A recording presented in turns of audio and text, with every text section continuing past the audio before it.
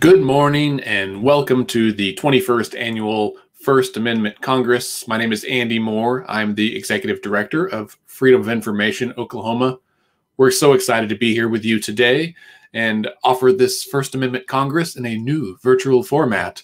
I know that we all wish that we were together, but perhaps there is a silver lining that by doing this as a live stream, it allows us to actually reach more people and participate that might otherwise be possible.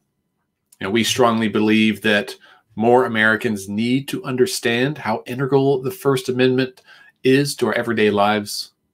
The First Amendment enumerates 5 freedoms that most of us take for granted: the freedom of speech, freedom of religion, freedom of assembly, freedom of the press, and the right to petition our government. I mean, that ain't nothing, folks. This is a big deal. So on behalf of Freedom of Information Oklahoma, we are honored that each fall, hundreds of high school students and teachers from across Oklahoma come together for this event, the First Amendment Congress, which is a one-day conference focused on the First Amendment and how it relates to our lives. Since the annual program began in 1999, more than 3,000 Oklahoma high school students have attended the First Amendment Congress, and after today, we'll be pushing that number closer to 4,000. We have 3 very exciting presentations for you today. The First Amendment Rights of High School Students with Dr. Joey Sinnott in just a few minutes, which is a perennial favorite, followed by an inside look at a national organization that is working right here in Oklahoma called Generation Citizen. We'll see how they are using Action Civics to help middle school and high school students make real change in their communities. And then we'll end with a Know Your Voting Rights, which is very important and also super timely as we just are on the heels of one of the most important and discussed elections in our country's history, at least in the last 50 years. And in many ways, it's still going on. So one quick note before we get rolling with today's program. Throughout the day, if you have any questions for our speakers or want to respond to questions they ask, for example, Dr. Sinnott is always interested to hear what questions high school students have about their First Amendment rights and how their rights are affected while they're in school, right? So we strongly recommend that and encourage you to post those questions in the chat box.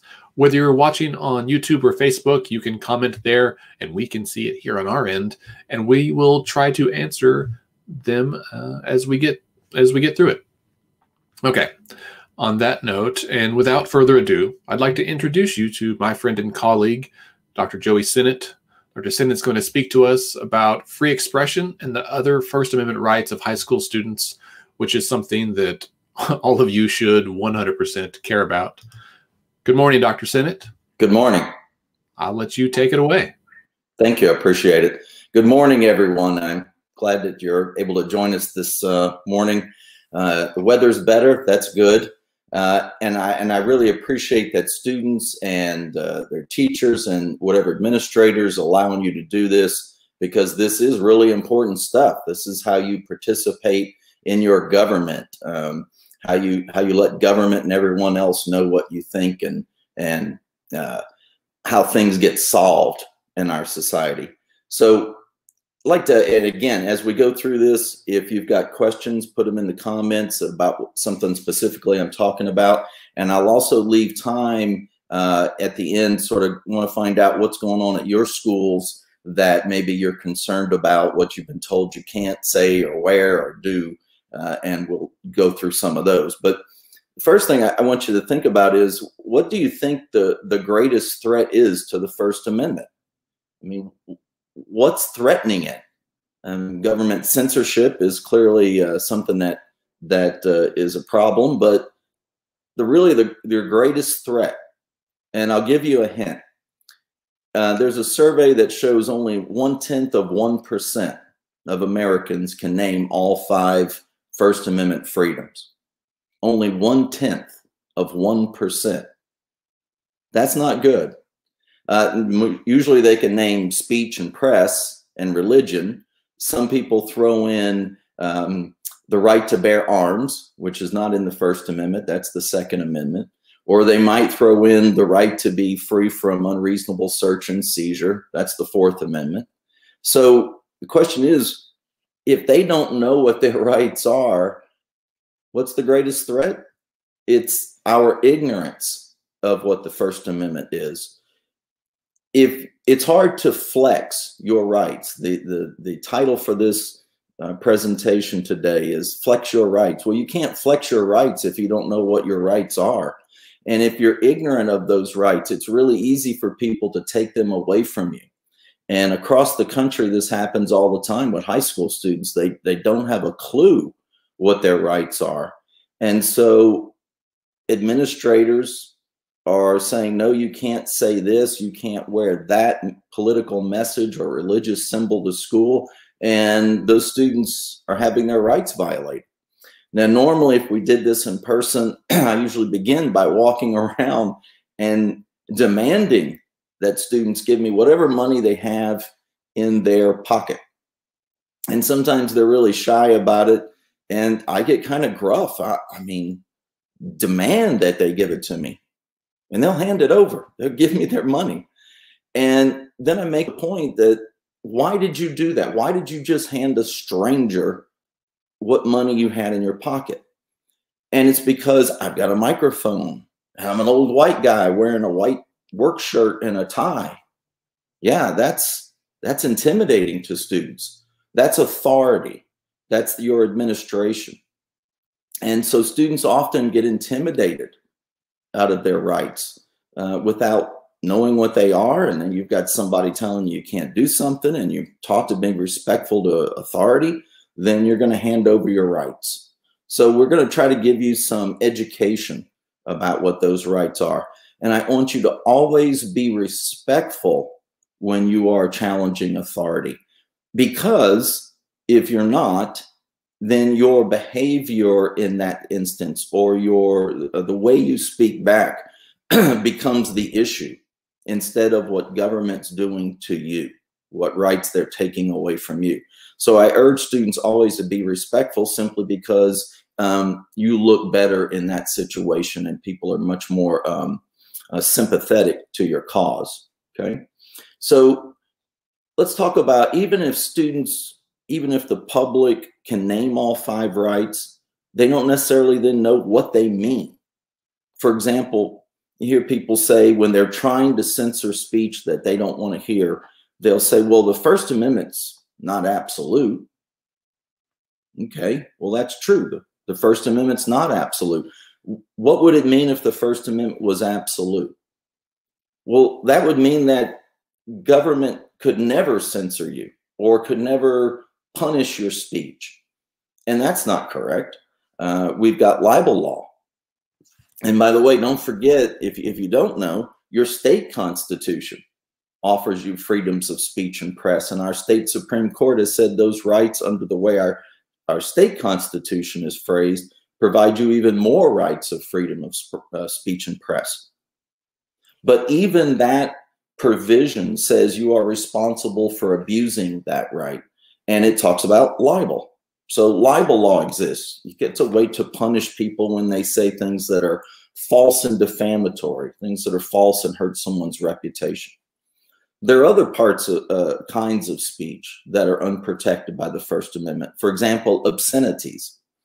And we won't get into the complicated First Amendment test, the Miller test, to understand whether something is either obscene and unprotected or whether it's indecent.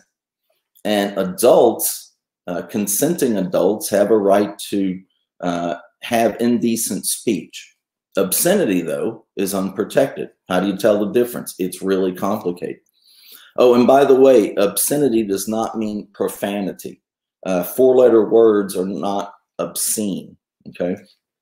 And in some cases, profanity might be protected. In some cases, in certain circumstances, it might not be, particularly in a school environment, okay?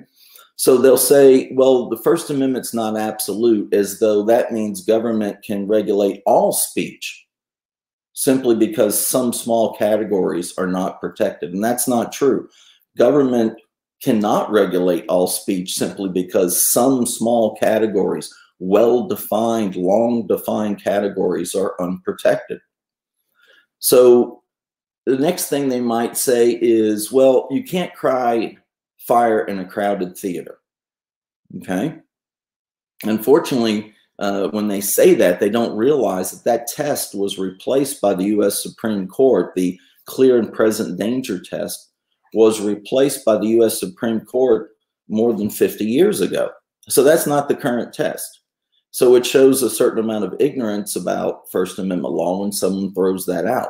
And by the way, the current test, and this is an example of very narrow category of speech that's not protected, it's under the Brandenburg test. And the test says, all right, the First Amendment protects speech that advocates an abstract idea, even the use of force or illegal conduct in the abstract. What it doesn't protect is speech directed to inciting or producing imminent illegal action, and the speech is likely to produce that action. So even if you're advocating for violence in an abstract way, an abstract idea, it would still be protected. That's important when you are trying to advocate sometimes for change in government, change in the way it operates, change in procedures. It's, you might say rhetorically, we're going to march on Washington. That's not a call to violence, okay? So we spend an entire class, I teach media law in what used to be called the journalism school at OSU. Now it's the School of Media and Strategic Communications. I teach media law, and we'll spend a whole day just on Brandenburg, trying to understand what speech is protected and what tiny little part of speech is. So there are a couple of other terms here that I'd like you to know, sort of educate you about the First Amendment. One of them is the term state action. And it doesn't mean like Oklahoma State. It means the generic term government. So for the First Amendment to apply in your situation, government has to be involved in the censorship. So what that means is private organizations and private businesses under the First Amendment can censor you as an employee, can fire you for what you say. Now, there are some states, we're not one of them in Oklahoma, but there are some states that have statutes that prohibit employers from firing people for their political speech or political activity. But under the First Amendment, for example, a network, TV network or a radio network could fire one of its employees, on-air talent, who has said things that are offensive. And the company can say, well, you are offending our listeners, our business, we're going to get rid of you. But government has a lot of trouble doing that. The First Amendment protects us from government action. So when you hear someone saying the First Amendment protects them from private action, that's not correct. It protects us, importantly, from what government does. So now the next term you should understand, concept, is preferred position. So that means that when government tries to censor speech, press, religion, the right to redress government for grievances, to assemble peacefully, when government tries to censor that, infringe on those rights, the speech, the right is placed way up here. It's given a preferred position. And the government attempt is way down here. And that government attempt is presumed to be unconstitutional. It's not permitted. So to get up over that hurdle, government's going to have to justify what it's doing. It's going to have to show to a court that this is not a violation of the First Amendment because, and if it's political, social, religious speech, the government has to have a compelling interest. And that usually means something like health, safety, and welfare of the public. So why is that important? Because the burden falls on government. Government has to go to court and prove that its restriction is justified, as opposed to you, the speaker, having to go to court and explain why your speech should be justified. That's a big difference. You don't want to go into court having the burden of proof. You want that to fall on the other side. So those are two important terms. There are also some important principles that you should understand. First is, why do we need the First Amendment? Why do we have it? Why does it exist? And if you think you've got an answer, please type it in the comments. Let's see that you're out there and you're working on this. But why do you think we have protection for speech and press, religion, redress government for grievances, to peacefully assemble? Why do these things exist in our federal Constitution and in some version and some other wording, usually in our state constitutions? And the reason is because we don't need it to protect popular speech. Speech that everybody likes, nobody complains about. Nobody's trying to stop it. But when you put out music with lyrics that older people like me suddenly object to, they forget about the music they listened to when they were younger. When you have content on television, suddenly people don't like, or content on movies, or political speech, where someone's advocating an idea that others don't like. That's when we need the First Amendment. Give you a quote from Gene Polizinski, and he spoke at our First Amendment Congress back in '05. And he said, you know, we don't need it to protect popular speech. We need it to protect the fringes of society, to listen to the voices we would rather not hear, to consider the ideas we would rather not consider. And sometimes those fringe elements end up in the mainstream, end up being accepted. Abolitionists in the South were not considered a mainstream idea, even across other parts of the country at first.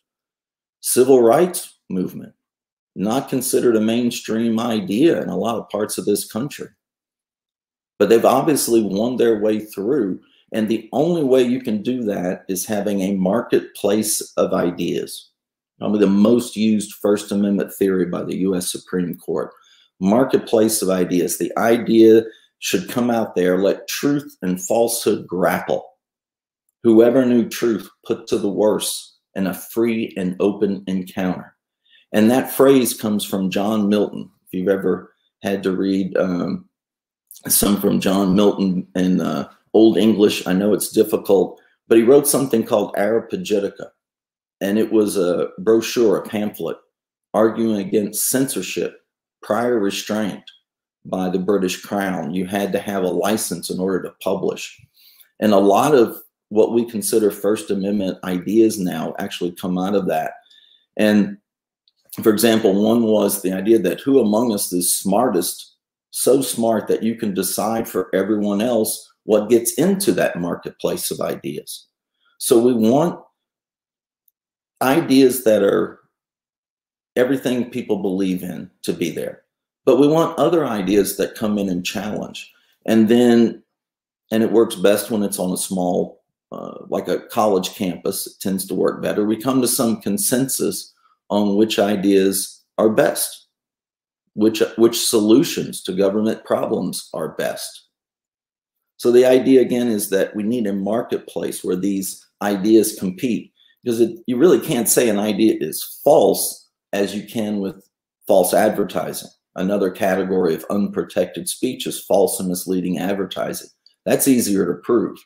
False idea is difficult, and it needs to be considered by the group, all of us. So another idea that comes out of New York Times v. Sullivan, and that's probably the most famous First Amendment case there is. It deals with libel, by the way, not out of a newspaper story, but out of an advertisement. And out of New York Times v. Sullivan, the court said that there's a profound national commitment in this country that we should have robust, wide open, uninhibited discussions. Public debate should be robust, uninhibited, wide open. That doesn't mean it's always civil. The court recognized that. In fact, it said sometimes speech serves its purpose best when it actually brings about dispute and stirs people to anger. So it's not about always being civil. Our system has always recognized that people will get angry.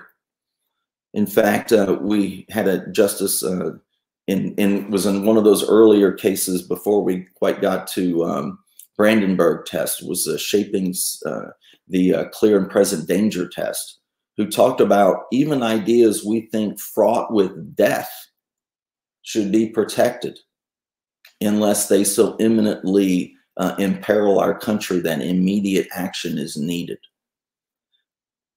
Another idea comes out of Texas v. Johnson, and this has to do with burning flags as a means of protest. That will make people angry. Burning an American flag as protest. And this occurred down in Texas and Dallas, and people were incensed that this man was doing this as a means of protest. And it went to the US Supreme Court, and the court said, again, we have this underlying bedrock principle of the First Amendment, and that is that government may not stop an idea simply because society finds the idea itself offensive. We have this bedrock principle is that we don't allow government to stop ideas simply because everyone else finds the idea offensive. And so that's the case that says flag burning as a means of protest is protected speech.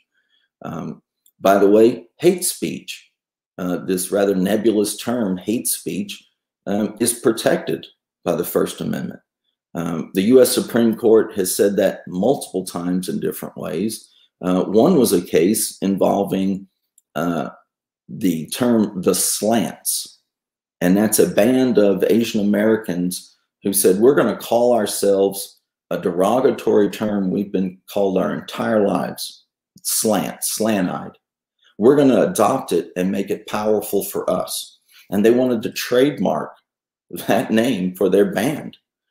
And the United States Patent and Trademark Office said, no, that's slanderous, it's offensive.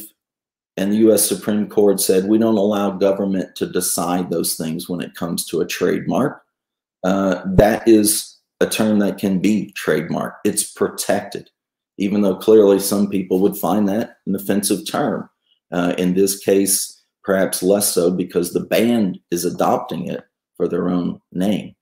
But the idea that offensive alone is not enough to stop speech. So let's talk about how those ideas evolve in the First Amendment cases that deal with you at school. Now, remember, state action means that there has to be government involved. So if you're at a private school, then the First Amendment doesn't protect you. You might have contract. In other words, when your parents signed up to send you there, was there any agreement on what rights students would be given? If there's not, you can't rely on the First Amendment or your state constitution to protect you in that regard for speech and press. But if you're a public student, then we have some cases that have gone through the U.S. Supreme Court that say, here are what your rights are. And the first one I hope you've heard of is called Tinker. In fact, it was some family members, along with some other students, the Tinkers. One of them actually spoke to our First Amendment Congress years ago. Most non-belligerent man you ever meet, and yet he has stood up for his rights and the rights of others. He's very polite, very humble, but he knows what his rights are and he knows what his principles are, and he stood up for them. So this case is back in the late 60s. During the Vietnam War. And you can probably tell I'm old enough that I was around at that time. So protests against the Vietnam War. If we think we're a divided country now, that was another time when this country was bitterly divided. And so these students wanted to protest at high school to protest the Vietnam War. And they were going to do so by wearing black armbands. And this is a rather old custom, but people used to wear black armbands to demonstrate, to signify that they were in mourning. So the students said, well, we're going to wear these to mourn for the soldiers, our soldiers, their soldiers, the residents, the people, everyone who's a civilian, everyone who has died in this war. And we're going to wear this to signify that we think the war is wrong. So the principal heard about it, and he calls them all into his office. I don't want you doing this. You can't wear these. Well, that got rid of most of the students. They said, okay, well, I don't want to be suspended or expelled, so I'm not going to participate. But this core of students who believed in what they were saying decided to wear it. Now, they don't know that their case is going to end up before the U.S. Supreme Court. They have no idea. You can't guarantee that your case will be heard by the U.S. Supreme Court. The U.S. Supreme Court has discretion to which cases it hears, and it hears a tiny percentage of the petitions it receives each year. They had no idea if it went there, they would win. That took a lot of guts. That took a lot of courage. And again, respectful people still wore their armbands, and they were suspended. And so they fought this in court, and it makes its way to the U.S. Supreme Court. And the court lays down a fundamental principle. It says students and teachers do not shed their First Amendment rights, their constitutional rights, when they pass through that schoolhouse gate. They don't shed them at the schoolhouse gate. So if you're a public student, you still have First Amendment rights.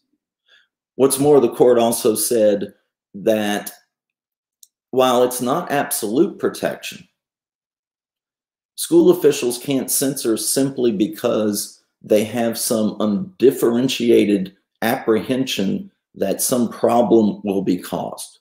In other words, they can't, and they also, the court said, can't stop it simply because they themselves find the idea offensive or they fear that other people will find it offensive.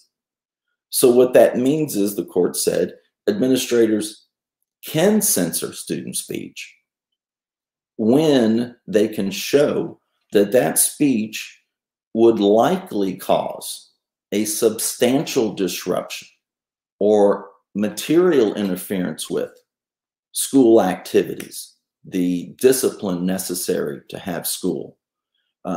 Again, that's some modifiers on there.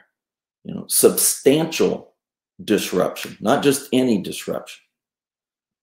You know, material interference with, not just any interference with. So it set the bar high. Again, administrators can't simply say, we're not going to let you speak because other people are offended by the political message you wear on your shirt or your button or your particular religion. That is important. Now, again, it's not absolute, but that's pretty high bar that says you still get to express your personal social, political, religious beliefs at a public school, okay? Now, the next case that comes up, well, let's go back a second. I'll use a point here on what substantial disruption means, and it means that the student speech must cause it. So, for example, in Florida years ago, there was a principal who was opposed to gays and lesbians, and he knew that one of the students, female student, was a lesbian, and he called her into his office and said, I want you to quit talking to the younger students about this, and I will suspend you if you continue to wear you know, your gay pride buttons and shirts, your rainbow buttons. And other students, her friends and other students, stood up for her. And they started wearing gay pride, you know, rainbow buttons. They wore shirts, t-shirts. They stood up for her. And the principal was so outraged and angered by this that he began suspending these students. And it wasn't one or two, it was like a dozen students or more, and he's suspending them. And those students fought that in court. And they went to a federal district judge. When you stand up for your First Amendment rights, you go to federal district court to start with. So they go to federal district court, and the judge says what this man has done is wrong.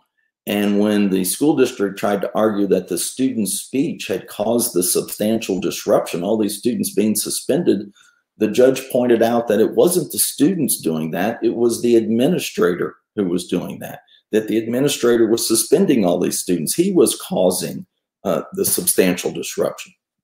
Now, the kicker to this is they ended up demoting him.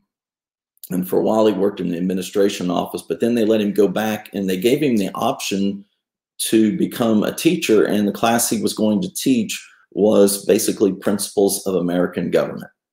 And here's a man who clearly did not understand American government, the principles of our system, but was going to be teaching.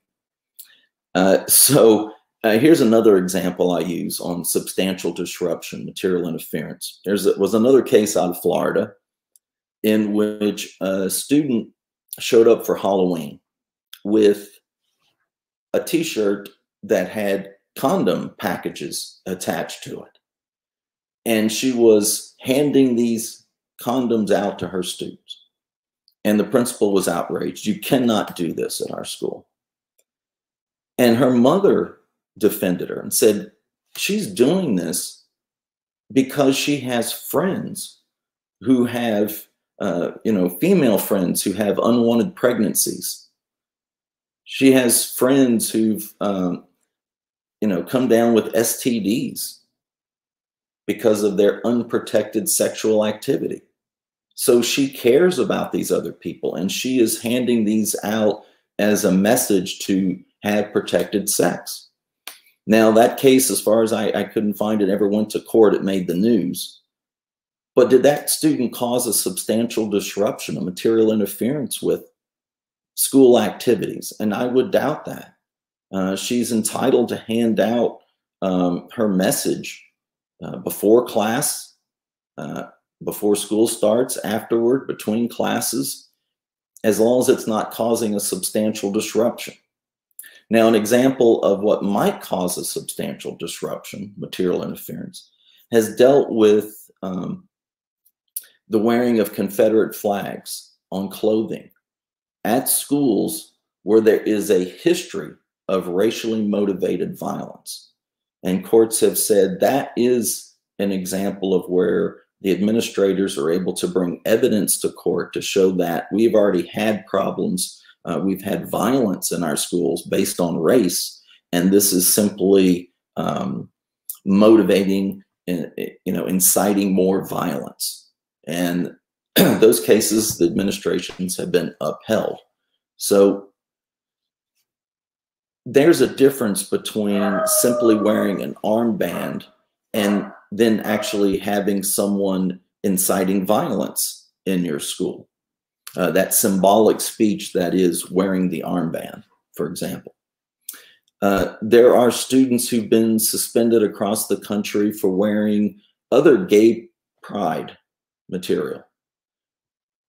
Those have generally been then overturned by the courts when they're fought. Courts say that's not a substantial disruption. And some of the argument by the school administrators has been, well, if we allow you to wear your gay pride shirt, then other students who are not tolerant will beat you up. That is not a justification for stopping someone's speech. That's actually called a heckler's veto. And the system we have in this country says that government is required to stop the people who are the least tolerant from actually acting violently toward the speaker. That's why you'll see maybe at a protest, two groups that are screaming at each other and there are police in between them. The protesters and the protesters of the protesters are allowed to speak. Government, police keep them apart. Well, in a school system, that would mean the government, the school administrator, needs to take action to stop and punish those who would actually take violence on someone for speaking their mind.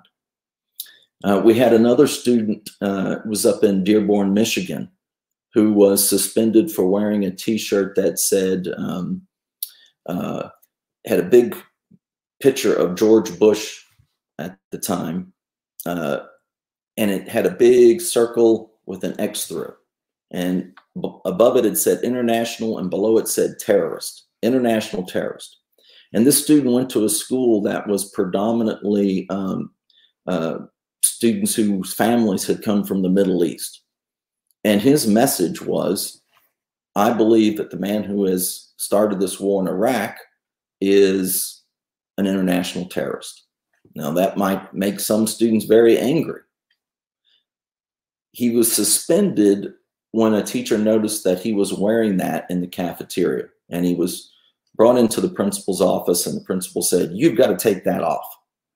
Go home, replace it, turn it inside out, something. You can't have that.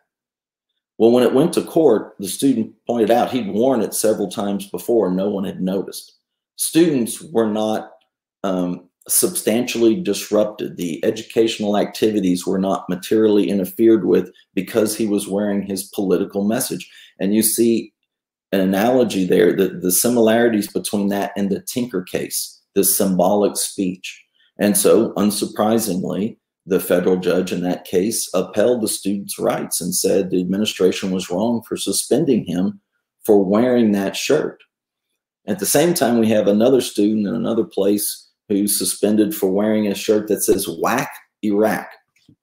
So that's still a political message. Now, it doesn't mean, for example, courts have said having holes in your jeans is not a political message. So schools have some authority over dress codes. Length of hair has been an issue in our state years ago, and court said the district didn't show any link between learning and length of hair, which affects a student far beyond the school day. That's 24/7 for a student. So what constitutes a substantial disruption, material interference, is really, we say in the law, it's always fact-based. What's that situation like? But remember, you have a right under Tinker to express your political, social, religious values and beliefs. Again, that won't mean, that means that government, the administration can stop you from wearing cigarette advertising, liquor, and indecent material, because indecent material for minors is not protected. So let's move to the next case. It's called the Bethel case, and this involves students speaking at a high school assembly in support of another student running for student government office. And the student's speech is filled with sexual innuendos. And he says stupid things like, he's firm in his pants. And so the school assembly, the students are just going nuts at this. Some of them are laughing. The court later pointed out some of them were embarrassed. You know, freshmen in high school are fairly young. And they ended up that the court drew a distinction between this case and Tinker. Even though the young man's speech was political, the court said the difference is that this was in school-sponsored expression, a school-sponsored environment. It wasn't just his personal belief. It was in a situation the school was sponsoring. So now we've got a divergence. We have Tinker on one side and starting to diverge away with Bethel. And the next case, and if you've worked at a student newspaper in your high school, you may have heard of this case. It's called Hazelwood. Hazelwood goes further with Bethel and says that school administrators have a great deal of authority to control what is put out in the student newspaper. Now, that's when the school newspaper is produced as part of the curriculum, as part of your class. You're getting credit hours for it. The teacher, the school, the principal can regulate that. Doesn't have to, is not required to.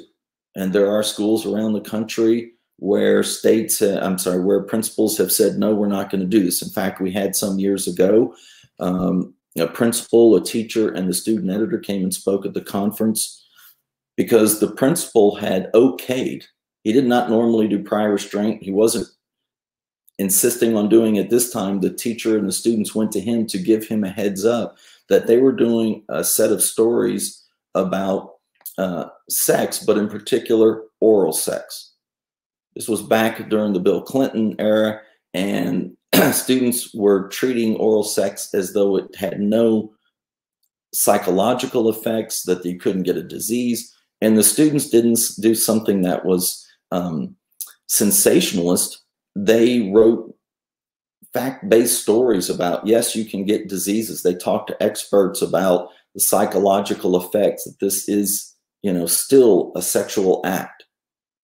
And some of the parents were outraged, and they went to the school board and tried to get this principal fired.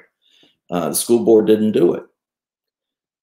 So if this man had allowed his students to deal with a serious issue. Now, how many of you know someone, a young woman, who has had an unwanted pregnancy? How many of you know someone, one of your friends has got an STD through unprotected sex? These are important issues.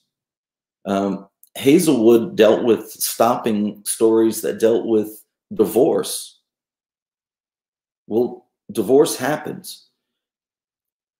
Only about 25% of Oklahomans ever go on to earn a college degree. My point is, if you don't learn to deal with serious issues, actually at your school, to have those kind of discussions, then where do you learn to do it? You're not most Oklahomans don't go on to college. And even if they go to college, they may not have a class or something in an environment where they learn to deal with those. So if we're going to have that meaningful marketplace of ideas occur, then we need to have high school students learning how to deal with difficult adult subjects before they leave and graduate and go out into the real world.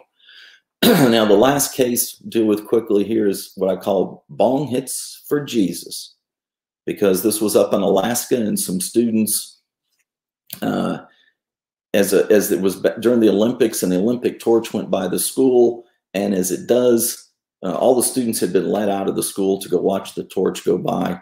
And the students who did this had never even gone onto school grounds that morning. They were late to school. They're across the street, and TV cameras are on, and they unfurl this banner that says "Bong hits for Jesus." I have no idea what that means. It was just nonsensical.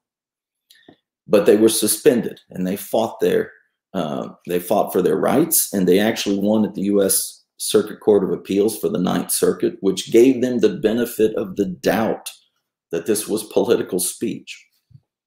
But the U.S. Supreme Court took their rights away and said that if student speech could be reasonably interpreted as encouraging illegal drug use, then that speech could be censored. So that takes another bite out of Tinker, that your right to speak your personal beliefs. But the court did say, the opinions did say, concurring opinions did say, but this is not about politics. So if your state, and Alaska had had this several times, has a referendum on whether to legalize, for example, marijuana, students are protected. They're entitled to share their views on that political issue, but not encourage other students to do illegal drugs. So if there are questions here, we've got a few minutes. I wanted to leave some time. If there's something that's happened, for example, if you've ever been told in school that you can't wear one of the little wrist bracelets that says "I heart boobies," we've had 2 federal circuits say those are protected speech. That's social speech. It's not that outrageous. So do we have any comments? Andy, if you can help me out there. Sure. I don't see any comments yet, but we'll give folks just a minute. Folks, if you're watching at home or school or work or wherever, please feel free to drop a comment in the chat. I've been trying to start from that side. I think if you're watching on Facebook, it may not work as well because it's a Facebook group rather than a page, and apparently that's an issue. Go figure. But this has been great. I was trying to think up any other questions that we typically get during this. And the thing that stood out to me, as it has in the past, is the bong hits for Jesus. I remember that from previous years.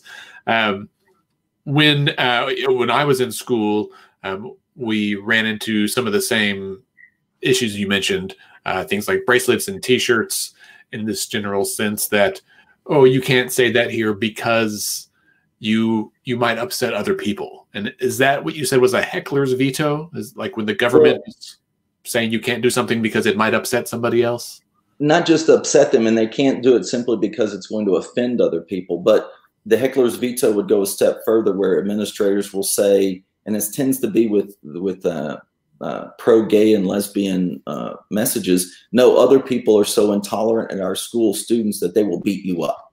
And that's a heckler's veto, when they actually stop the speech because someone is violent against that speaker.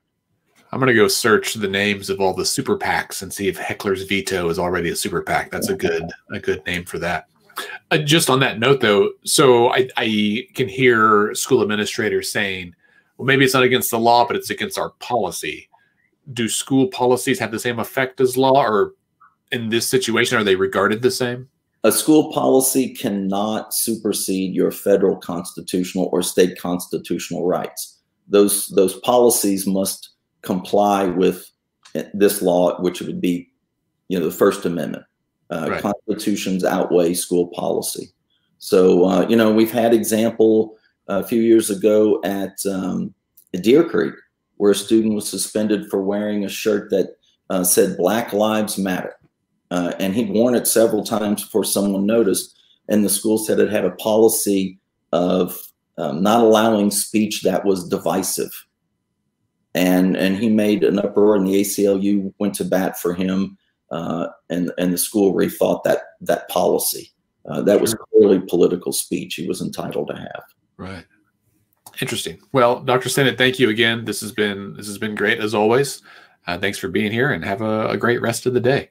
You too. Thank you, everybody. And you're always welcome to email me if you have questions about your First Amendment rights. And you can find me at OSU. And I will, if I need to, forward those on to some other folks who are attorneys, and we'll try to help you out. Right. Hey, before you go, we have one question that just came in from Laura Akers, who will be here in our third session.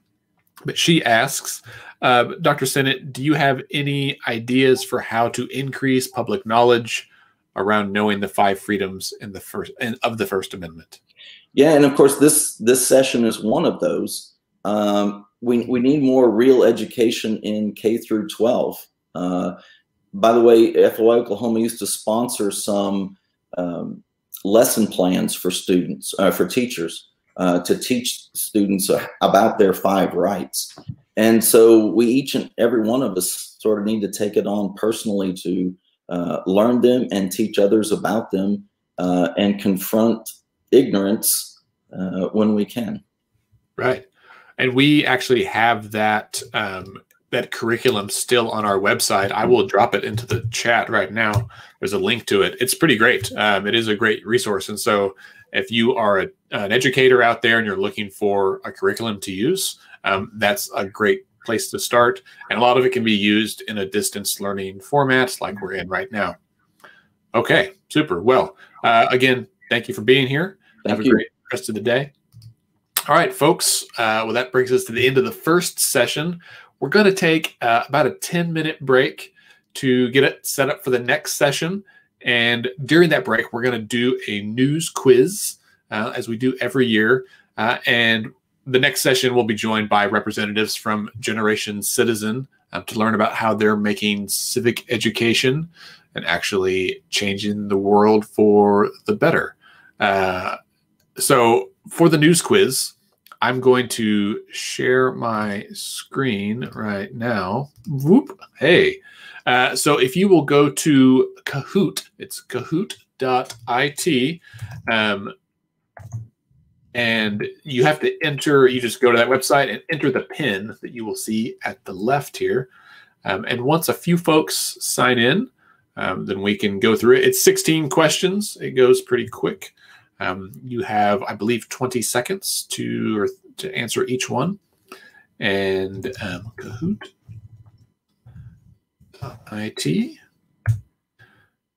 And you can click that. So kind of hang out. I don't really know any jokes or good recipes, but we'll give it just a minute in case folks want to play the news quiz.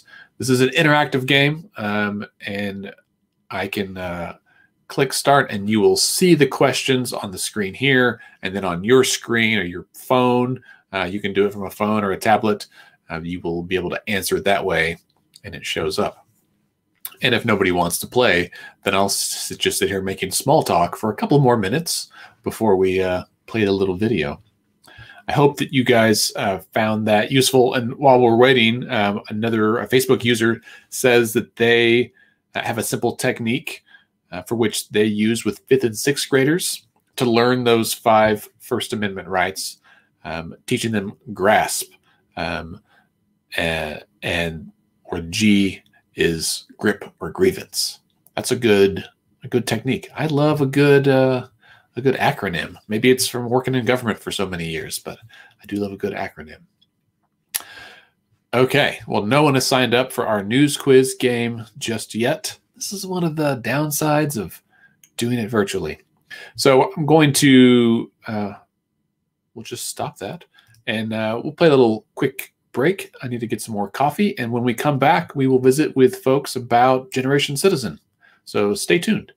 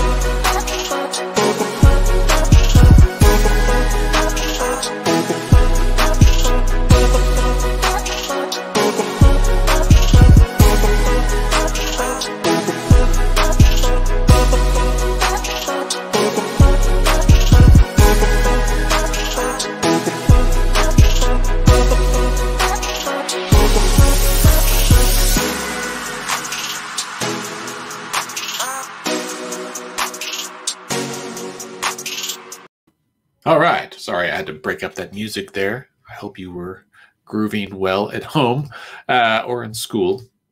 Dance party, that's fine. Welcome back. This next session of the First Amendment Congress is about Generation Citizen, which is an organization that believes that every student has the right to learn how to effectively participate as citizens. Generation Citizen inspires civic participation through a proven state standards aligned action civics class. It's a lot of buzzwords, but it gives students the opportunity to experience Real World Democracy. They started out in Rhode Island in 2008 and now have active programs in 6 states, including right here in Oklahoma. I am honored to say that I've been a member of the local board of Generation Citizen since they started here several years ago, and it is tremendous. I'm looking forward to this session. You get to see me the whole hour I've got to moderate, and joining me to discuss this is the executive director from Oklahoma, Amy Curran. Hello, Amy. How are you? I'm great. Good morning. Thanks for being here. And Representative Daniel Paye is also here. I'll add him. Hey there. Well, we'll do the split screen this way. Representative Paye is a alumnus of Generation Citizen in Oklahoma and is now a state representative from the Lawton area. Good morning, sir. Good morning, Andy. And good morning, Amy. Hello. Thanks for being here to both of you. So I'm so excited. Amy, can you give us, I know I read a little prepared bio about the organization, but can you give us that next level explanation of what the organization is? Yeah, let's start with the Action Civics buzzword. Basically, it is exactly what it sounds like. It is teaching civics through actually participating in local policy. So what we do is typically in a government class, but we work in Oklahoma history, lots of different social studies courses, depending on the school district we're working with. While they are learning all of their other curriculum, as they are hitting pieces that affect government, they are given the opportunity to identify community issues that they care about, that they think they would like to change, and work through the full a full semester of identifying root causes, identifying then a policy goal, then who is it that could actually affect change, who can help them get more information about it, and then they create a full action plan and start implementing that action, really addressing issues that they care about from a policy perspective. When many of them, most of them, are not even old enough to vote at the time they're doing it. Sure, that's tremendous. Representative Paye, would you mind telling the audience a little bit about your experience working with Generation Citizen? Yeah, absolutely. And appreciate everyone who is tuning in. I know 2020 has been a very weird year for all of us, and we're all used to meeting virtually in this format.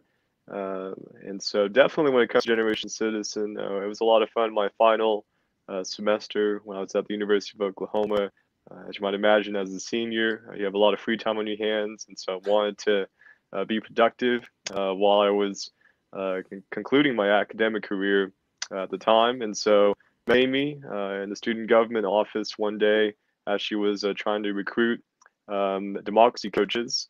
And so after doing some research, I decided to sign up, and it was a lot of fun that semester. I remember I was at Norman North High School.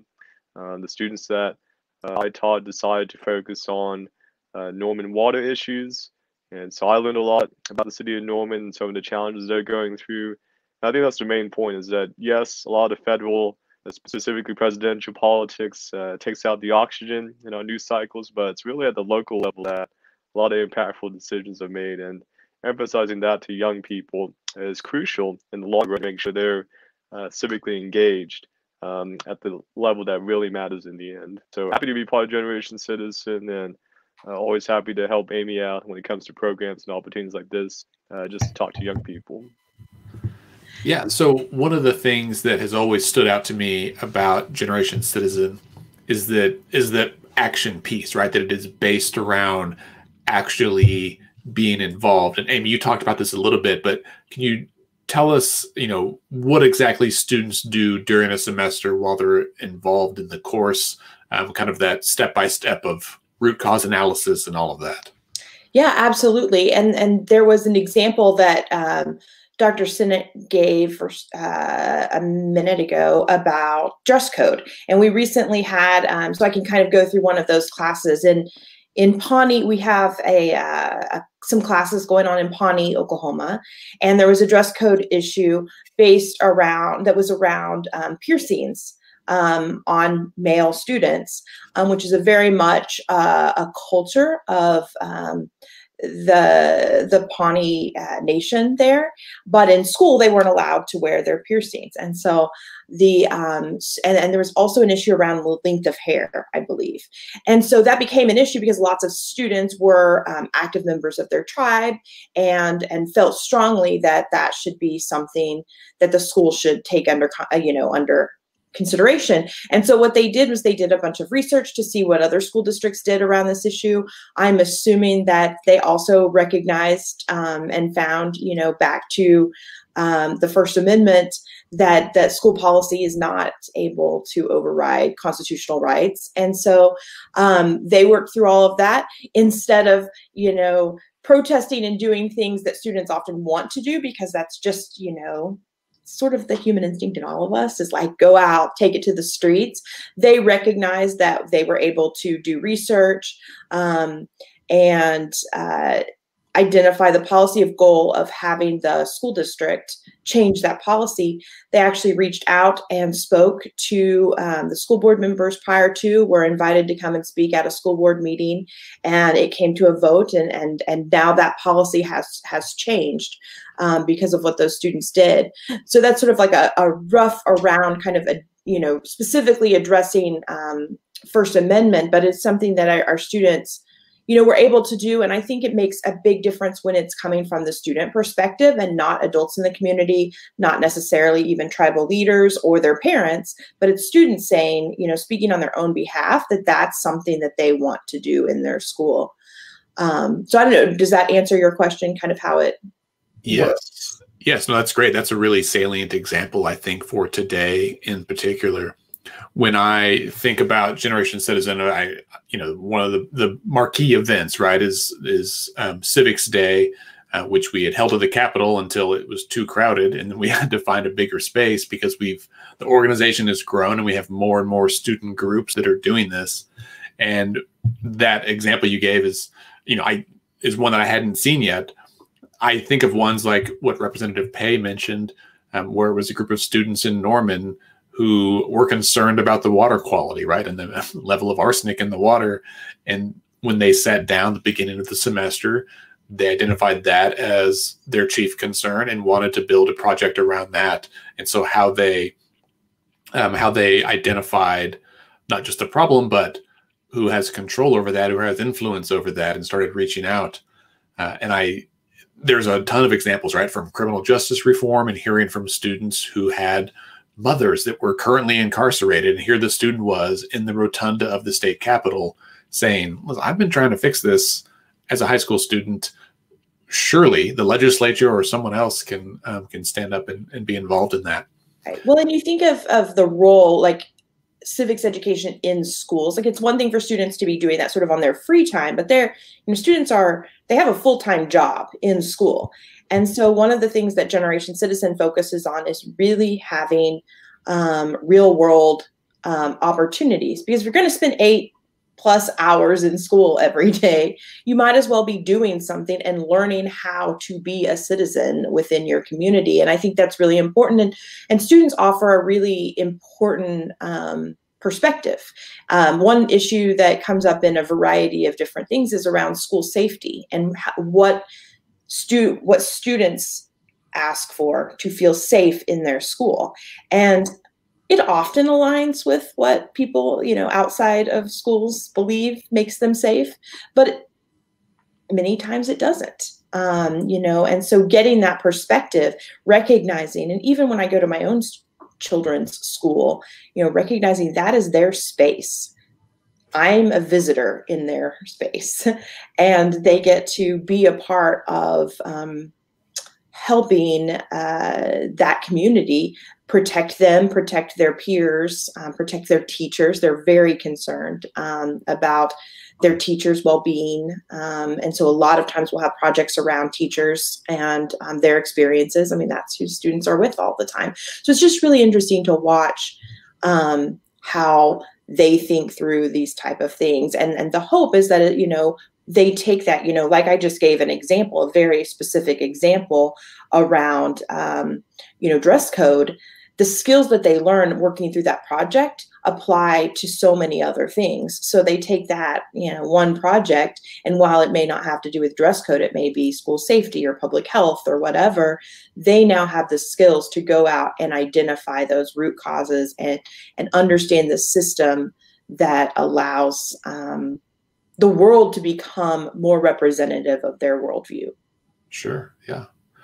Representative Pei, as someone who started out as a democracy coach, tell us a little bit about what that role is like, particularly because I believe we have students who are watching today that are in high school and will be moving on to college and could not just, even if they can't participate in Generation Citizen as a high school student, once they're in college, there may be other opportunities to be a democracy coach. So tell us a little bit more about what that looks like. Absolutely. And so from the beginning, you have to learn all the various terminologies related to Generation Citizen, whether that's the Advocacy Hourglass, Action Civics, etc., to be knowledgeable in those subject matters. My dog just walked into the room. Hey there. And then from there, I would say it's about letting the students talk more than you talk. You want to make sure you facilitate a very honest and robust conversation. So you're more of a facilitator. You're trying to ask probing questions and get a good discussion going on. That way, for the student's perspective, it's a good practice run as far as teaching them how to articulate my thoughts. How do I, if I disagree with someone, I don't really agree with what they're saying, how do I express that while not being disagreeable? And so throughout the semester, you're a mentor for sure, and you're trying to show the students what it takes to get policy changes happening. And I think it's really cool for them to meet local elected officials. For example, in our class, I contacted one of the city council members, Stephen Holman, contacted former Mayor Cindy Rosenthal, and so they got to come to class and talk to students about their experiences. Because oftentimes you may just see them on the news or on a Facebook post, but you might not see them in the flesh, and so that's a big difference right there. So I tried to leverage my connections and bring those types of folks to the classroom, but in general, just let them discuss amongst each other.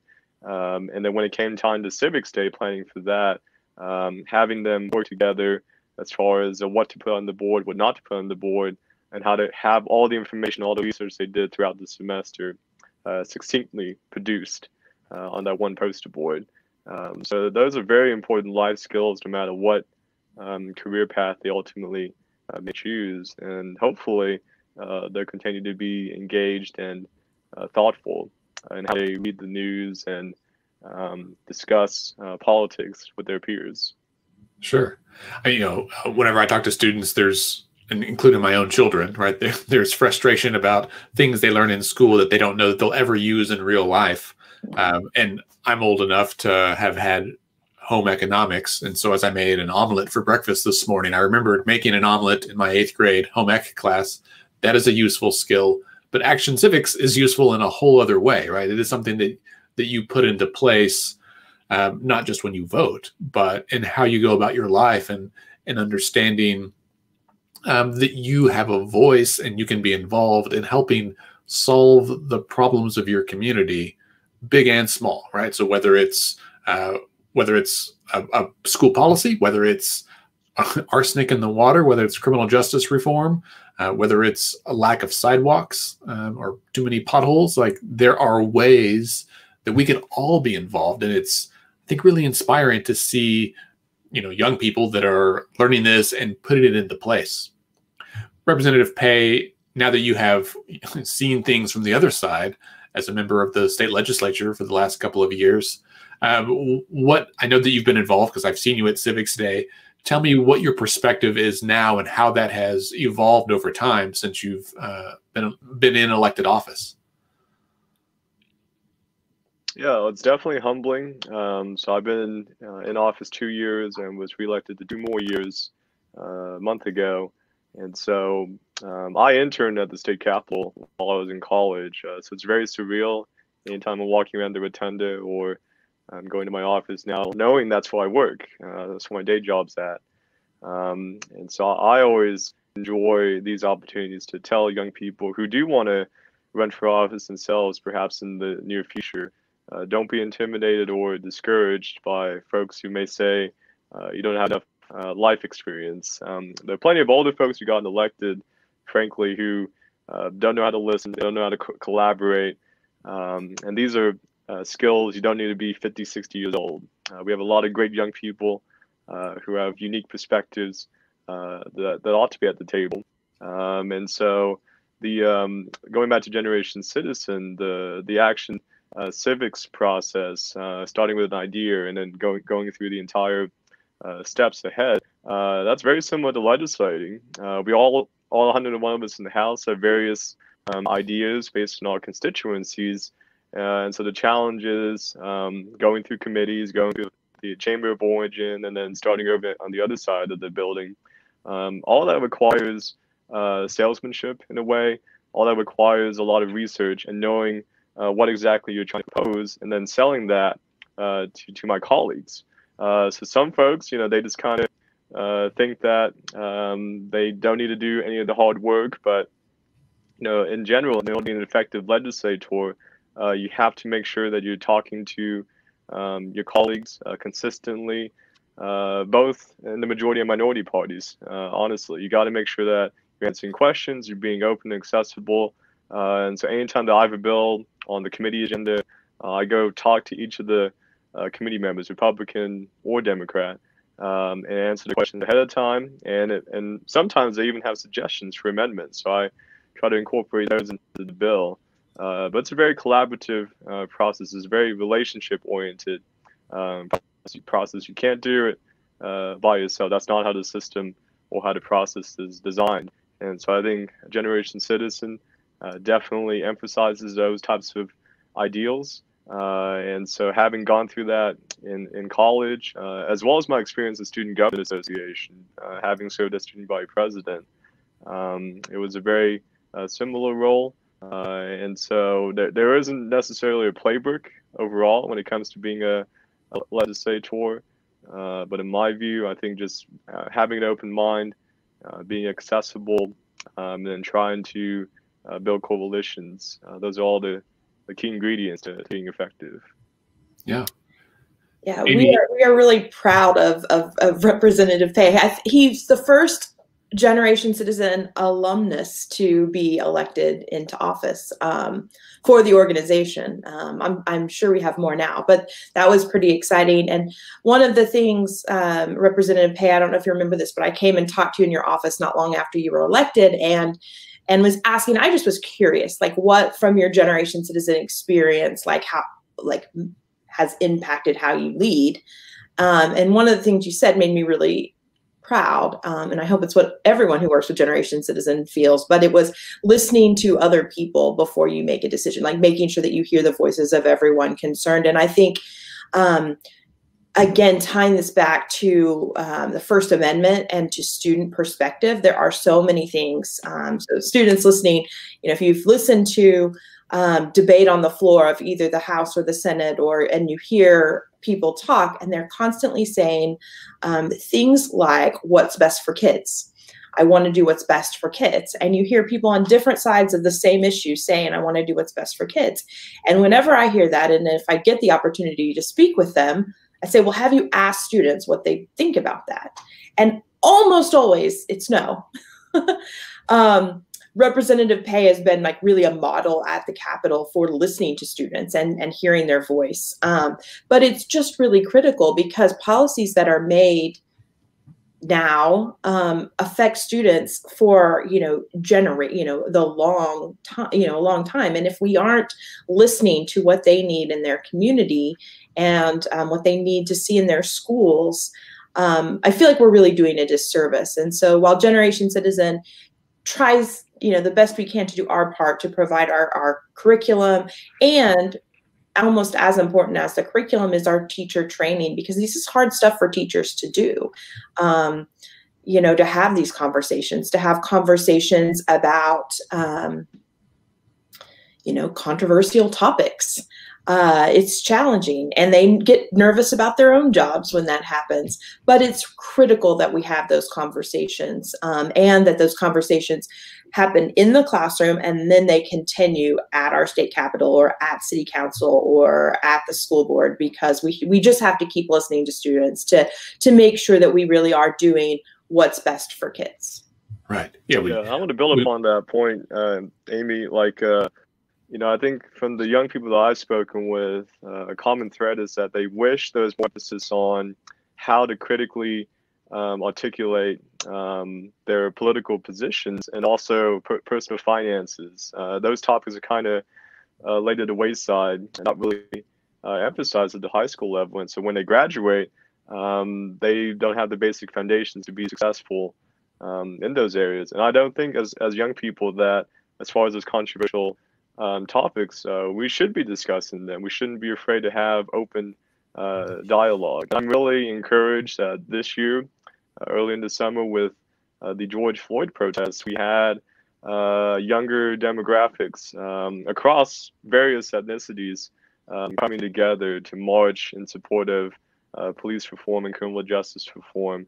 And I think that's what's going to make those types of movements sustainable over the long run, because they're so diverse and they're so inclusive of all these different perspectives. That's ultimately how you make change happen. Going back to discussing the First Amendment, I think this generation, whether it is via in-person marches or via social media, they have really learned to maximize those types of strategies and get their message out. And so I think that's what you're going to start seeing over the course of the century. Amy, earlier you mentioned changes that students had targeted at the school policy level, and we've talked about some at the city level. Since we've got a state representative here on the line with us, have any of the students' projects over the last several years resulted in legislation that has been proposed and or passed? Yes, a couple of years ago. So this last session was really short. And because of COVID. But a couple of years ago, we actually had 5 pieces of legislation that made it through committee. 2 were passed, 1 was vetoed, and then the other actually made it into law. And I'm going to be embarrassed. I'm going to have to think for a second which of the 2 made it into law. I remember, I'm going to have to think about it. Yes, they have had some. And we get really excited, and we follow the policy as it goes through. And, through now we have the Civic Learning Coalition. Before the Civic Learning Coalition, we had sort of like an informal group of people that would follow legislation and advocate as it came up in different pieces. But we don't want the goal necessarily to be like it became law. Like, that is great. It is great when it does. But and I know, and Representative Pay knows, like, the win is often, somewhere along the way. And so, yes, we get very excited when they do that. I will say, in our school board stuff has that more often shows up and actually becomes policy. And even bigger than when they make policy change in the school board, I've seen school boards really change their perspective of how to engage students, almost to the point of I'm very big in them, every time announcing how you make public comment, giving students the not just access to do it, but informing them of the process along the way. So. Yeah, I mean, I think that's one thing that, I've learned in my work with FOI and other organizations, is that a lot of elected officials are very accessible. Representative Pay, is willing to join us today. Many of them will give you their cell phone, you can get their email, and they'll be very accessible. And that's great. But then people don't know what to say or how to say it. And okay, I've got his number, but what do I do? And so helping them understand and learn those skills, not just students, right? This is for adults too, that how to participate in a way that gets your point across clearly and concisely, and that if action is needed, that there's a clear, actionable step. And I actually want to go back and discuss real briefly the bill that you said that got vetoed, because I think that was the HIV education bill, right? And at the time I was working at an HIV clinic, right? And so it was something that I was concerned about, and it came up totally separate, right? Like this is something we had been working on for years, and lo and behold, a bunch of students were like, yeah, we care about that too. And while the bill wasn't passed, the veto memo from the governor's office had an effect of changing policy in some ways. And so, do you know if it did get changed in statute? You know, well, it's not in statute. It was just rules change. So the issue for viewers is that the state of Oklahoma has an education mandate related to HIV education, and it stipulates what the educational curriculum about HIV and AIDS is supposed to be and not be. And for years, right, the State Department of Education had kind of said like, well, we're not sure if we can go and teach some of these aspects like the science and some of the new stuff that had evolved. The last time the bill was written was like back in the 80s, and obviously a lot has changed with HIV in the last 40 years. And so they were kind of hesitant because they didn't want to overstep their bounds. And so the governor's veto said, we don't need this as a law. The State Department of Education can make this change on their own. And so in my mind, or my interpretation of that, is that the effect of this bill, while it wasn't passed, still had the end outcome of allowing the thing to change that needed to change. To your point, I don't know if they've actually done that or how that curriculum has evolved, because the last couple of years have been rather tumultuous when it comes to education and funding in our government. But I think that's a good point, that sometimes the way we define success has to be flexible or might vary from case to case. Representative Paye, I know that you've only been in office for a couple of years. Have you been involved? Have any students come to you with specific issues or things that they wanted changed that were, whether they were related to Generation Citizen or not? Yeah, well, I was volunteering as a judge. This would have been the fall of 2018, shortly after the election. And so there was a table of students, and their proposed topic was about bullying. And they'd done some research, and the CDC had developed a new definition of bullying. The only difference between the current and the new one would be that in addition to a pattern of aggressive, unwanted behavior toward another student, it's also any one-time incident that can potentially lead to a pattern over the long run. And so bullying is a very personal issue to me. Anyone should go through that, and it definitely spoke to me when I was with the students. And so I offered to get this bill in my list of requests for the upcoming session. And so we were able to get it passed the House Common Ed Committee. And then I worked with Chair Representative Rhonda Baker. She had authored a similar piece of legislation by then Senator Jason Smalley. And so Senator Smalley was able to pass it over in the Senate, and then it kind of got stuck in the House toward the end of the 2019 session. But it's my understanding that we're going to try again next year, working with a few folks and trying to get that legislation passed. But yeah, that was right after I got elected. One example of how Generation Citizen found a policy idea, and then we got the attention raised about the issue, and we got significantly along the process. And I think that's the key ultimately, is trying. When it comes to change, sometimes you gotta try multiple times over the course of a couple years. It's very rare in the legislature that you can get significant change all in one session. You have to be persistent, and you have to continue getting at it, no matter what obstacles you may face, and not giving up. So we'll try again next year and see what happens. Sure, yeah. Amy, to kind of back up, tell us how many schools or how many districts that Generation Citizen is involved in Oklahoma right now? Over the course of the last 4.5 years, we've worked with around 20 districts, I would guess. Okay. That number right in front of me. Any given semester, we work with about 10 to 12. So some have kind of continued, some You know, it depends on the teacher. A couple of districts, particularly Oklahoma City Public Schools, we have been in from the very beginning, and we are actually in every middle and high school in Oklahoma City Public Schools. And then we're expanding. You know, we're in schools in Tulsa. We've got schools in Guymon. We're in Putnam City. We've been in Ninnekah and Chickasha and lots of different things. So currently during this semester, we had 83 classes happening, even in the time of COVID, where they're doing, many of them are doing distance learning. Some have been in person. Actually, I think they've all now, Guymon went virtual this week.